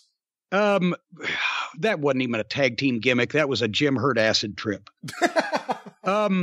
So they, with their minions, the 5 masked guys that look goofy and then they come out with them and then they disappear. They faced Angelico and Jack Evans. Angelico, remember, is a white American guy with a Hispanic name that doesn't wear a mask. And Jack Evans is the guy that does all the flips, and they're both painfully thin, and they wear fluorescent green outfits. And their third opponents, and one of my new favorite tag teams, if they do this right, Luchasaurus and Jungle Boy. I completely agree with you. I wrote that in my notes. I didn't know how you're going to react. I wrote, forget about the Marco stunt stuff, and I'm sure you'll have plenty to say about that. Yes. But Luchasaurus and Jungle Boy could be a really, really great act. They got something big with them. Yeah, I agree. Yes, and they have hit on it's the Al Snow and Unabomb, but his baby faces, the big guy with the little guy with the mouth. This is more like Rocca and Perez, the big guy that does the cleanup and the little guy that sells. And the Marco stunt thing, they keep encouraging this small fucking child because he can jump around and do shit. Well, if you only weigh 100 pounds and you're only 5 feet tall, of course, and people can catch you. But the credibility is nil. It's fucking stupid. It looks outlaw. This kid has already hurt himself bad and is going to hurt himself real bad again doing all this goofy stuff. And there's reasons why 4'6" white guys don't play in the NBA. So fuck, I'm sorry. And they're burying stars because that's what I was going to say. The Dark Order, it's a popcorn fart. Angelico and Evans, they dance and twitch to the ring in their fluorescent green or whatever the fuck. And they do a bunch of flips and nobody, the people who, for the kind of people who like that kind of thing, they were all in the building. But seriously, Luchasaurus and Jungle Boy with Marco Stunt looked like the fucking cast of Land of the Lost, right? And I badly wanted to skip this, but I had morbid curiosity, and I'm glad that I watched it. Because when I saw Luchasaurus before, he was in that fucking Battle Royal. And if he is the only goofy gimmick, it ain't goofy. But when he was in a Battle Royal with a fucking legless guy and fucking people painted colors and goddamn small children and my little dog Pockets and all that other stupidity and goofiness, the goofy came all over him because he was wearing an unorthodox outfit. But if he's in with allegedly normal human beings, this fucking guy's huge. He's in shape. He looks like a badass under that mask. And we talked about Jungle Boy. I said, don't just present him as a star right now. Wait for the weekly TV and tell his story. JR used his real name a couple of times, but that's as close as they got. But build the kid as an underdog is what my idea was if they wanted to make him a single. But now they've got this tag team. It's perfect because the kid has charisma. He's an athlete. He's just so small. But he can sell his ass off and he can come back and do the big things, and he can do the big things off his partner, and his partner's the cleanup guy.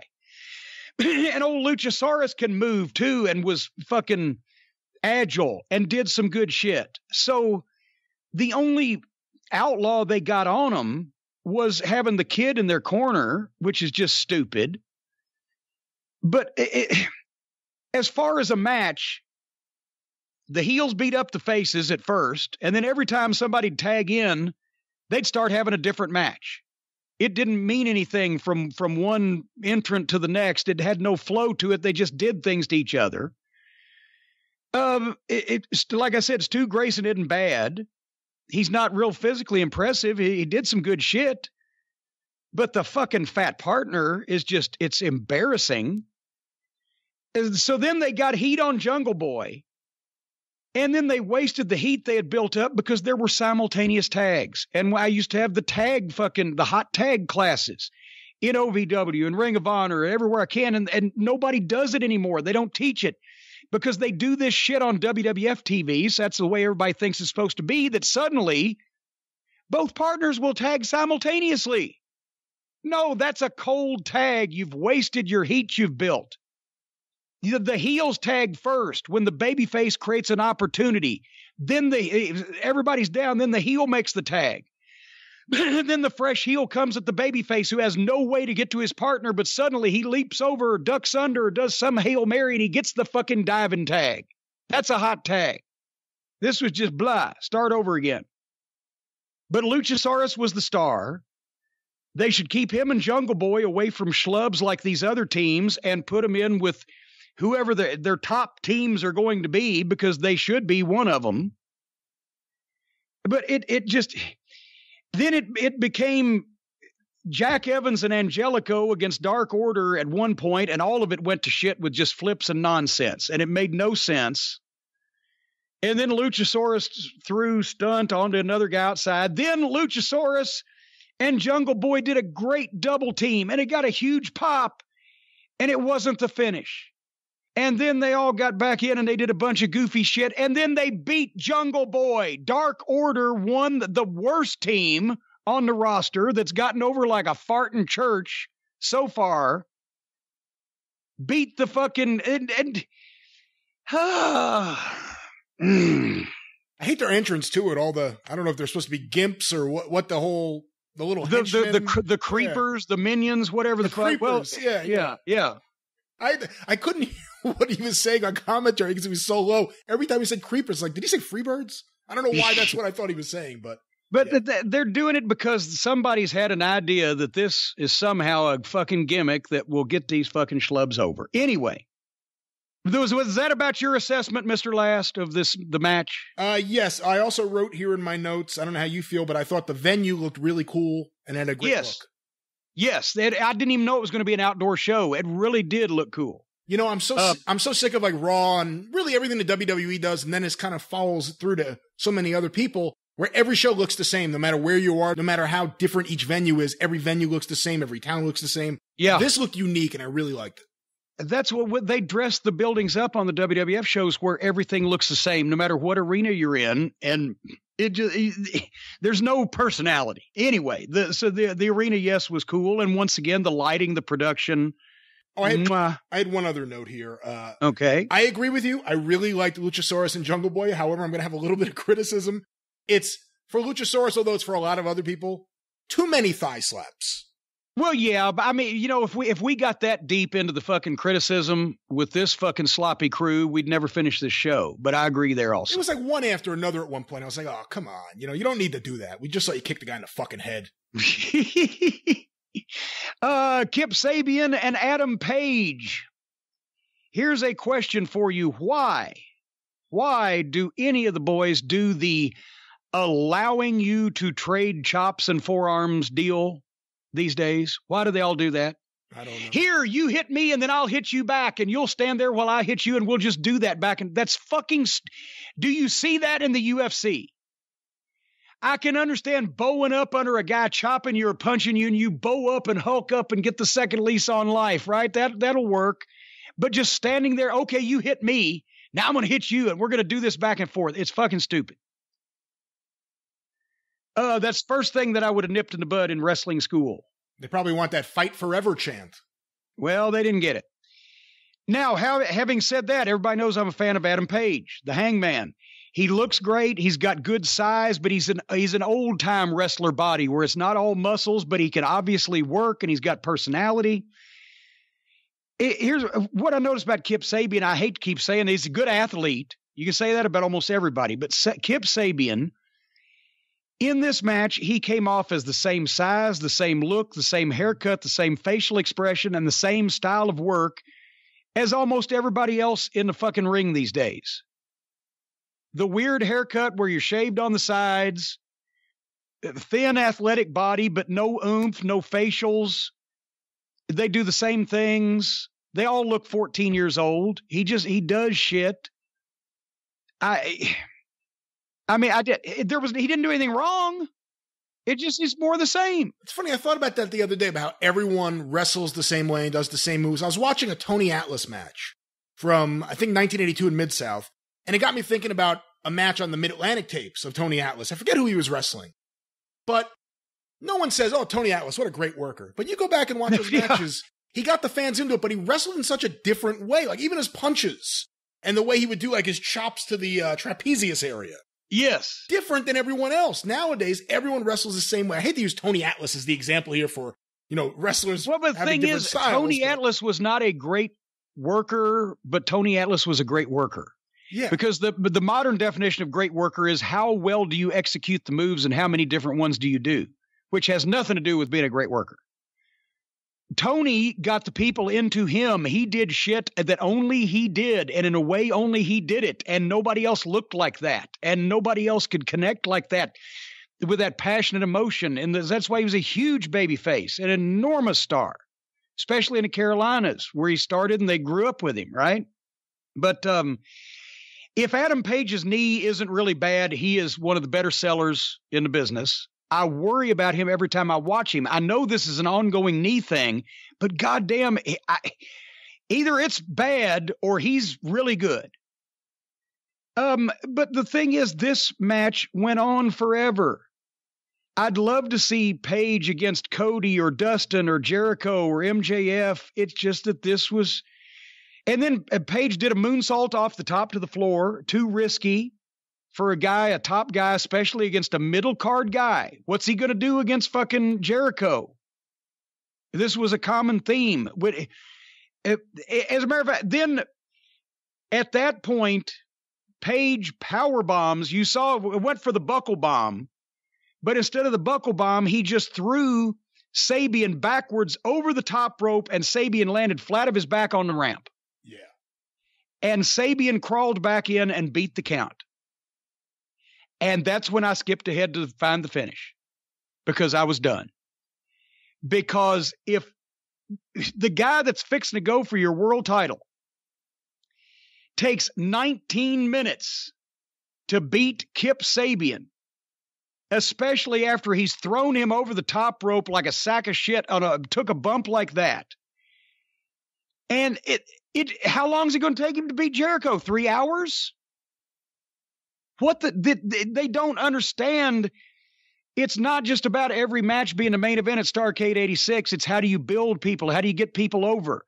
They've got their stars going 20 minutes with middle card guys, and there's nothing wrong with being a middle card guy, but that's what Kip Sabian is. If they've got other plans, I'm afraid they're going to be shit out of luck. This match really lost me, and it's what you said before. I said at the top, the show went too long. The matches, like almost every match went too long. And this one may have been the biggest culprit because it just lost me. It lost my attention. It went way too long.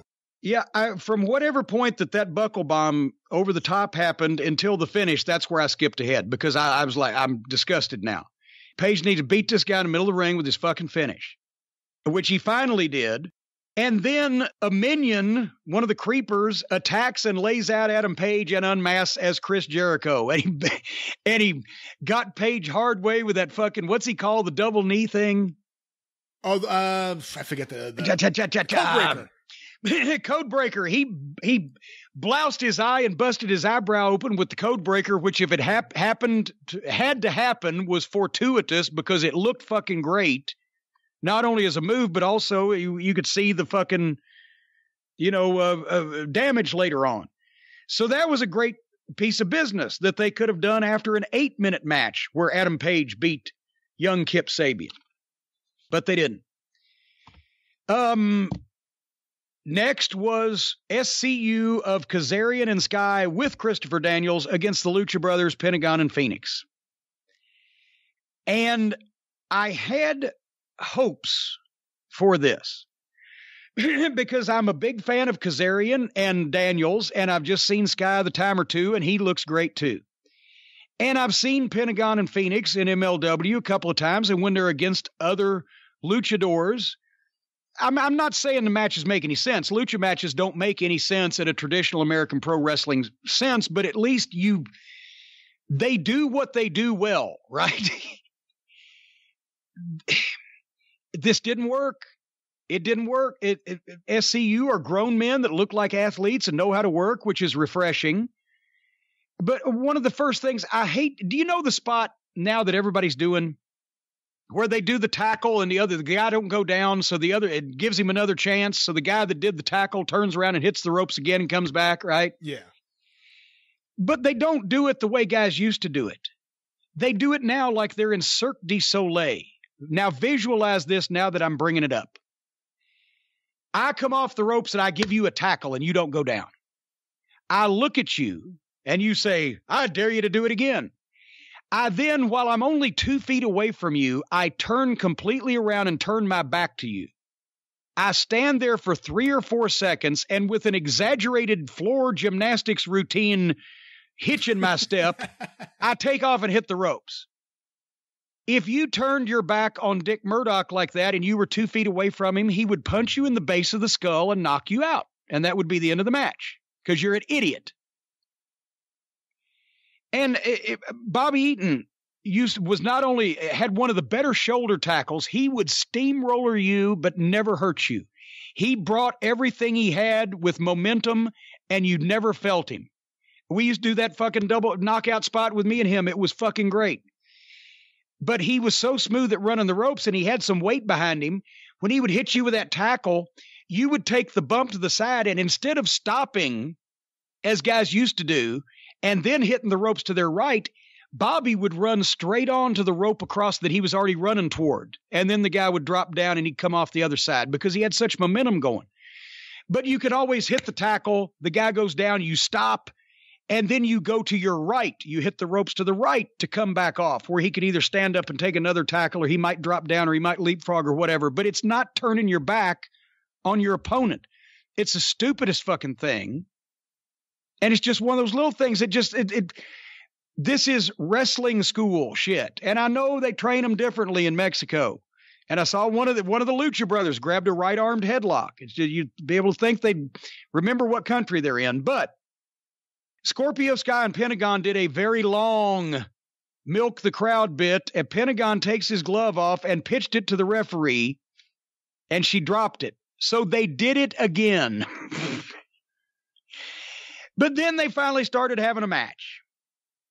The long milking thing, but the people were into it. The Lucha Brothers did some nice double team stuff. They did some chops and super kicks. They milked the people. Then they attacked Daniels. He freely fought back in front of the referee, but the referee then in turn kicked him out of ringside. She's good. Which was, I was about to say, yeah. No, let me say it first and then you can follow it up. All right. I was skeptical, but this girl does a great job at refereeing, and her facial expressions work, and she's got the body language, and she milks it, and she seems concerned. She's doing a good job. Yeah, she's fantastic. I believe in her. Out of all the referees on that show, she's the one I don't want yelling at me. I believe in her. She's great. She has authority face, right? Instead of the guys that are just, they look like they're trying to hide from, make sure they don't get potatoed. Anyway. Then they got heat on Phoenix and it ground to a halt. And that's the problem with Lucha. Nobody wants to see anybody sell. You can't get heat. You can't get a set of heat and build to a comeback. It just has to be moves. They did another set of simultaneous cold tags. There was nice action on the comeback. And then at one point, the Lucha Brothers went to do a double team. And Phoenix did a kick, and then Pentagon was holding for something else, but Phoenix went to do a dive that he was supposed to do next, but he got lost. He stopped, and then he dove anyway. And then SCU, who I thought they had set up to be the heels, made a big comeback. And then they all did way too much and went way too long. And these are my notes. There are no heels or baby faces. None of this makes sense. Nobody's tagging anymore. And then the Lucha Brothers won with something.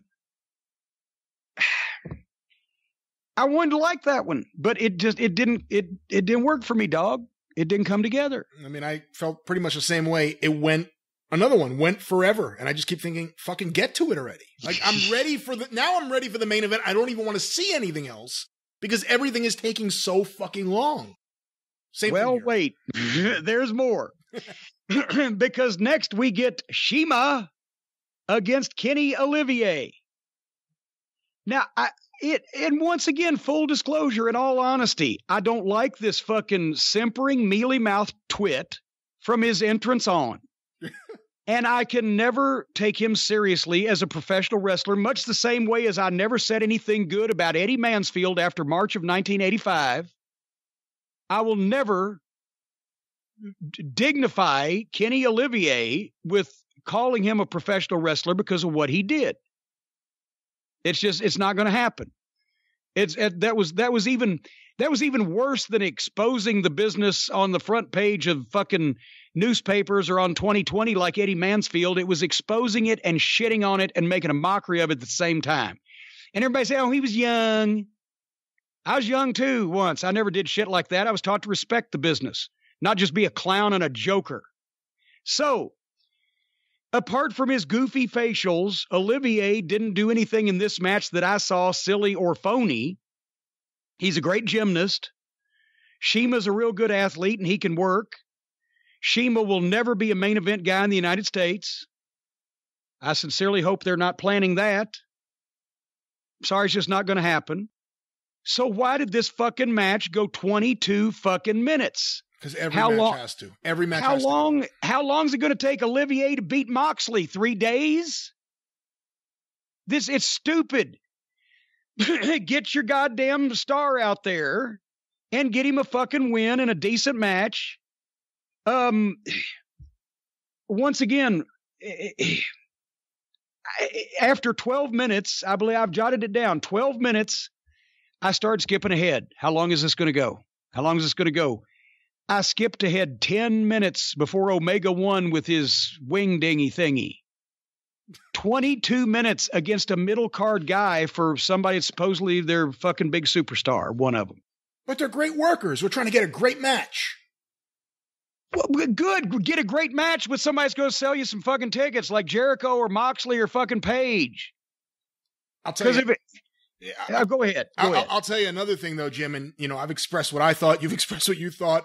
I wasn't in the room. I wasn't in the venue, so I can't speak for the crowd. But it seemed like on TV, and I did watch it on my TV, that they were feeling tired by this point, too, or they just stopped reacting to a lot of stuff. And even the commentators, it seemed like they were losing steam as this show went on.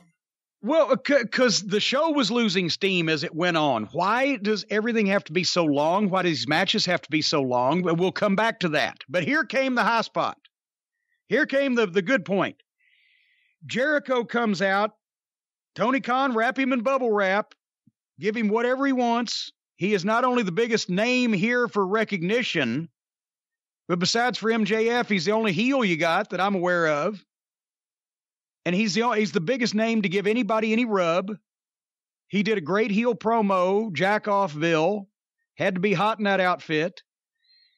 He's taken credit for AEW, and there's a grain of legitimacy there. And he made fun of the stupid Battle Royal. He worked the crowd great. And then here comes Adam Page, and he's full of fucking piss and vinegar, and they have a goddamn pull apart. And here, finally, some wrestling excitement.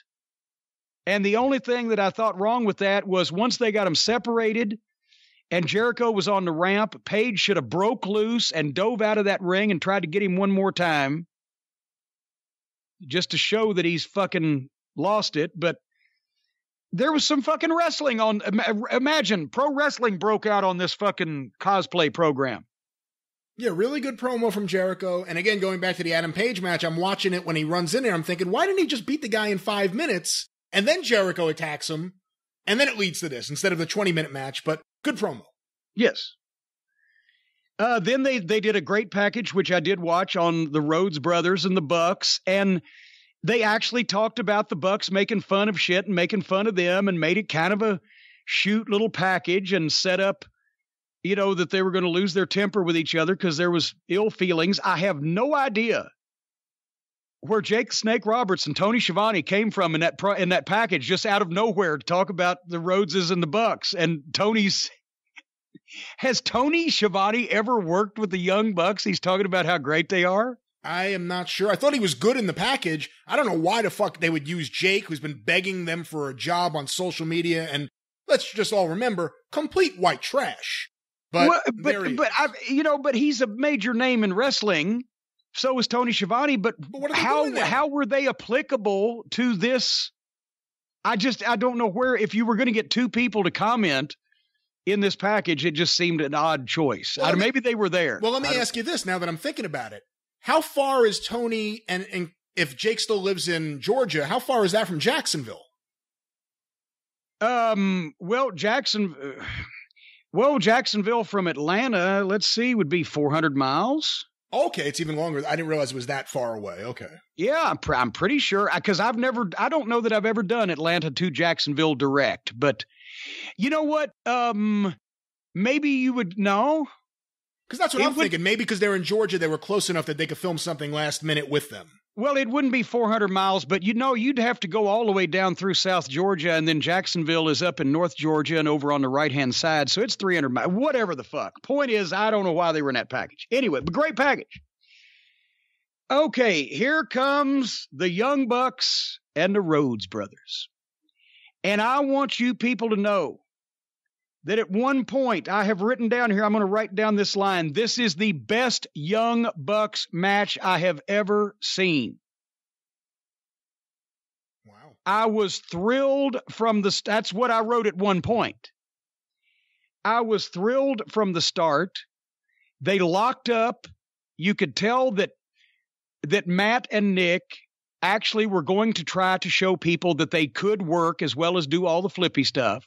And when they locked up, there was a little extra oomph in it. And they're trying, even though Dustin and Cody are just so much bigger, and there is a size visual credibility issue, right? But they were working. You could tell Cody and Dustin led them through this fucking thing where they did almost the impossible in that they got all of the Young Bucks stuff in the first 10 minutes of the match. They got all this stuff in, but it all made sense. So the Bucks got to do their shit, but it still made sense. People still sold shit. There was a wrestling match going on. Obviously, Cody and Dustin are controlling the fucking thing. They got heat on, they worked at first like the Bucks were heels, right? Where they got the heat on Dustin first. Yeah. And Dustin sells like $1 million. And then they give Cody the tag. And they're about 12 minutes in, and Cody's making this big ass comeback. And I'm thinking, they've done it. The Young Bucks have had a great wrestling match. They've done their flippy shit, but it still all made sense. Cody and Dustin are magicians. This is fucking fabulous. And then Cody finishes his comeback, and they don't win, and the match is not over, and then everything settles down, and they start over. And the people were up. And then they go into a second set of heat, but this time they get heat on one of the Bucks. And now they're suddenly kind of working as heels, but not really, but they get heat on the Bucks so the Bucks can get a tag. And then the fucking Bucks make a comeback, and then they all start doing shit to each other. And then it goes on and on. This match went over 30 fucking minutes. And they literally had 3 matches. They had the first match where they got heat on Dustin. Cody made a comeback. They could have done a finish there, and it would have been perfect. Then they started over again. They did another match where they got heat on one of the Bucks and it blah, blah, blah. And then they could have finished and it'd been okay. It'd been fine if we hadn't had the real good match in front of it. And then they all just kept doing shit to each other until it looked like that they were lost and blown up. And at one point I saw a camera pan when they're all laying on the ground and every single one of them was plainly looking at and talking to each other with mouths moving because they were trying to figure out where the fuck they were at this point. Because they'd gone half an hour and they were just doing shit over and over. So, half a fucking hour. If you don't have a clearly defined babyface, a clearly defined heel, I've never seen 2 sets of heat in the same match where one team got a set of heat on the other team and then the other team got a set of heat on that team. I've seen 2 sets of heat where we get Robert, give Ricky a tag, then get Ricky, give Robert a tag. But it was just, it had to go so long and broke down into such a mess that even the Rhodes boys couldn't save it. And I don't know why they had to go. And then they were doing a promo afterwards and the Bucks go into their blasé promo where I don't know what they were going to say. They were swerving like they were going to fucking knock the Rhodeses, but they were probably going to make up. But then suddenly the music interrupts them and they say, well, I guess we're out of time. And then here comes fucking Shad Khan and the fucking gun violence guy. And here comes Luchasaurus and Jungle Boy and Brandy's out. And here comes Kenny Olivier, the big fucking superstar, after that goddamn marathon match he had, comes out in a pair of shorts and some lime green shoes looking like a fucking gas station attendant. And they all it's like now the show is over and now it's the curtain call after the show where all of the community repertory players come out and thank the audience for being wonderful while they attended the play. And Cody, after he's had this fight for 30 minutes, does what the best promo I've ever seen him do with the most fire, talking about the goddamn charity and then talking about putting AEW over after he's just fought for 30 minutes and he's not showing one sign of wear. And all of the people who have just fought each other are standing there like, the show's over. So we're, and whatever we were going to say, we didn't get it out. Never mind. And there's no ill feelings. And then they give fucking Olivier the microphone. And did you understand what in the fuck he was trying to say? Or is he on some kind of Japanese drugs we're not aware of? I was out by that point, but I've always thought he's awful on the mic. But I guess, and here's the thing, apparently his fucking sign off is good luck or goodbye and good night, and he goes bang. Well, now they're fucking doing a charity show for victims of gun violence. So instead of saying bang, he had to say boing. But he took forever to say, he sounds just so wimpy and so unconvincingly tough, not tough, and so unpassionate and just nerdy.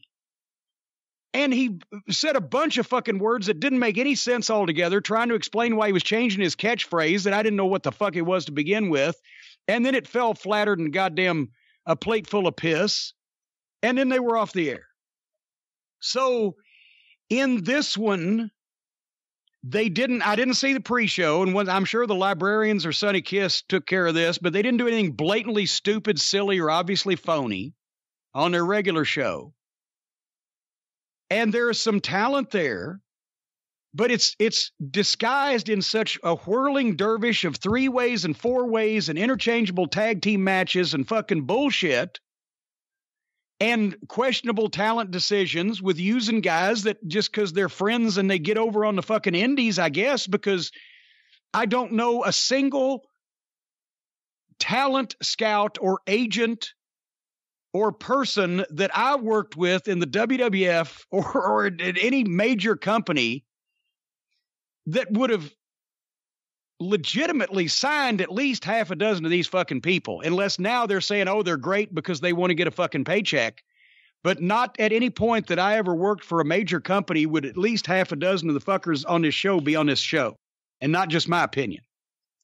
I'm sure now a lot of people are saying they're great because maybe Tony Khan likes them and the people saying they're great want a fucking job. But no, would have never fucking happened. Right now, I saw half a dozen people on the MLW show last weekend before last that could have taken a half a dozen of these people's fucking place and it would have been a lot goddamn better. And as I mentioned, if they wanted a tag team, there's the Dynasty, there's the Briscoe brothers, there's the fucking Revival. Buy somebody out of their fucking contract instead of foisting off the fat guy and his fucking friend with no mask and a bunch of fucking skinniness. Where was old Mark Queen of Private Party? I'd like to see some more of him. Oh, they were in the crowd. You didn't see that? They showed a few people. What? They showed a few people in the crowd, luminaries in the crowd, including whoever the 2 lawyers were that sponsored the thing. They showed them drinking beer in the crowd. And then they've just that law firm is apparently the victim, or not the victims, but apparently found guilty of some impropriety, as it was on the internet here not long ago. But go ahead. But Private Party were at the end of the list of pseudo luminaries in the crowd. Private Party were sitting there in the crowd, scouting, watching the other teams to, I guess, prepare for their next match. But, well, ringside or in the crowd? I think it was ringside. I think it was okay. Well, when you said they were just sitting out in the crowd, I'm like, what the fuck? Whenever I go to see the fucking Stones, I always run into Ron Wood in the fucking bleachers watching the opening act. Anyway, we've gone on too long already, but much like Fight for the Much Fallen. like that fucking show. Please, goddamn, I'm too old to watch any more of these shows. I don't have that much life left. Guys, you're getting better. You didn't do anything stupid, silly, goofy, or overly phony.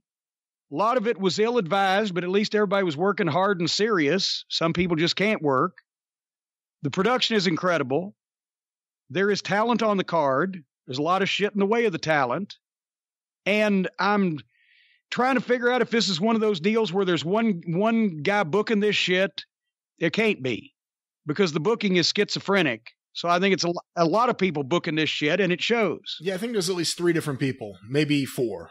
There might be their problem. Yeah. Find one person, and for good or bad, go with him, because then your shit will make sense from start to finish. It is these writing teams and booking committees and creative it's all bullshit, especially when you're starting from scratch. It needs to come from one guy's head. Well, I think what it is, and I could be wrong, but I believe what it is, like, for instance, the Young Bucks are booking the tag team division.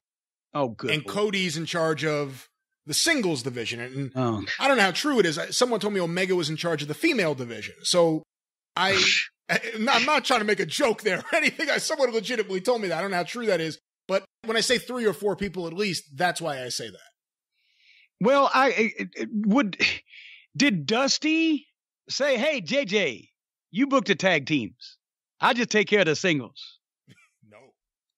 No. What the fuck?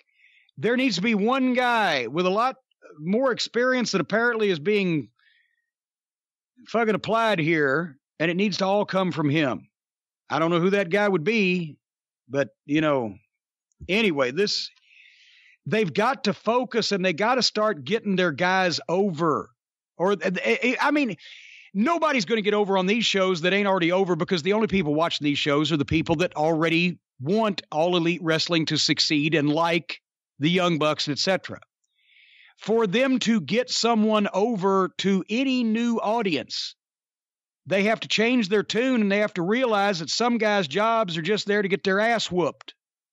And you need to concentrate on your stars and people that are marketable in this country, especially, and to a mainstream audience instead of the group. And once again, I've heard a bunch of people on the internet, well, if you studied up on that. No, I'm not going to fucking study up. I'm going to watch the television program and or pay-per-view from this company first to know who these people are. And if I get interested in them, then I'm going to read the program. And then I might want to read the wrestling magazines, except there aren't any wrestling magazines anymore. But you can't expect a guy who hadn't watched wrestling in 10 or 15 years because he's disgusted with it, or a person that's never watched wrestling at all, to just start studying. Hey, I better do my homework. There's a big fucking All Elite pay-per-view on. I got to spend a couple hours on the internet trying to figure out who everybody is. What the fuck? You watch Mid-South Wrestling, if you've never seen it before, you'll instantly know why anyone is feuding with someone else, what the angles are, what the programs are. You'll know what's going on. It'll be exciting. Who the babyface is, who the heel is. Yeah. Even though the heel he has somewhat of a bitch, but he's taking it too far. Can you imagine? How do I find out what's going on here? Oh, you got to watch the last year of TVs, and then it'll take you here. You have to research. Get the fuck out of here. The problem, too, is the show went so long, the matches went so long, that there's very few people I came out of that show wanting to see more of. I'm curious what they're going to do with Luchasaurus and Jungle Boy, hopefully without Marco's stunt. I obviously want to see whatever they do with MJF. Hopefully we can get him doing something without a bunch of other, like a 6-man or a 4, whatever they do with him. It's just give him a one-on-one match. Well, just quit putting him in with the fucking preliminary guys and risking his health for no apparent reason in a fucking preliminary match with a bunch of fucking job guys. But, and I'm sorry, I know a lot of people really like him, but that Adam Page match, I hope I never see another 20-minute Adam Page match for the rest of my life. That really took me out of that match and a lot of the show. It was not a good decision, and that's the thing. I'm predisposed to like Adam Page, so I'd like to see him against anybody else. But once again, if it takes fucking Adam Page that long to beat a middle card guy, how long is it going to take him to win the title against Jericho? 3 fucking days. Or is he? Or does that just mean that Jericho's got an easy victory? And therefore the curiosity, because everybody's already going to think, I would assume, that Chris Jericho would beat Adam Page just because of ranking and name recognition. Maybe they'll surprise us. But now it really would be a surprise if a guy took 20 minutes to beat Kip Sabian, beats Chris Jericho, and especially in less time. Does that make any sense? And I know there's a bunch of cosplay wrestling fans out there going, well, this isn't real. They're just putting on a performance. That's the problem, you motherfuckers. I don't know whether to blame the fans or the fucking wrestlers. The fans who think that, and it's so fucking stupid, or the wrestlers who have pretty much enabled the fans to think that because they think the same thing. And they're even stupider because at least the fans ain't risking their goddamn health and welfare to put on a performance. But that's the problem when you don't have, and I'm not going to make this blanket statement and then I'm wrapping up. When you don't have competent fucking wrestling schools anymore that teach people respect for the business as well as how you work with other people at their different levels. And you just got schools that teach moves and everybody wants to do each other shit to get each other over. And that's what you get. You're playing in the fucking deep end of the pool, boys. It's time to grow up, kick off your indie diapers, and let's see if we can hang with the fucking big dogs. If you can't, then stay on the porch. That's just my advice. Do you have any closing thoughts about this event? No. Are we going to do, what is it? I'm out? All out? Is that what it is? Are we going to do that? When is that? Labor Day? Well, I may not have anything else to do then because on Labor Day, nobody works. What are you looking for? Based on what I just said before, how very little coming out of the show that I want to see more of. Like even the roads, you know, Cody kind of won me over on the previous two shows because of that match just being endless.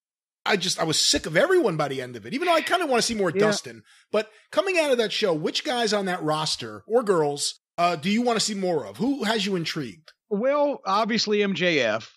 He's my favorite wrestler. You know, Darby Allin, like, there's something there. I just have a problem because it's legitimate. Now, usually I like the legitimate gimmicks, but he's legitimately a fucking idiot. But anyway, there's something there. Spears, if he ever got a chance to do anything to fucking, you know, he got over by crowning Cody with the fucking chair and everybody slandered him because he fucking potatoed him. It was fortuitous juice. You know, like I said, Britt Baker, I think and I'd love to see more Awesome Kong. Awesome Kong. I saw she was out there. She's still there, but you know, girl wrestling ain't gonna do it for me, really. Regardless, the Charlotte and Becky and the WrestleMania stuff, that was about as good as girl wrestling is going to be, and I don't see anybody here topping that. The Luchasaurus and Jungle Boy without the fucking kid, I'd like to see them, and I think they could do some business. Adam Page, I want to see against Cody or Jericho or Moxley or somebody where they can have a wrestling match. And, you know,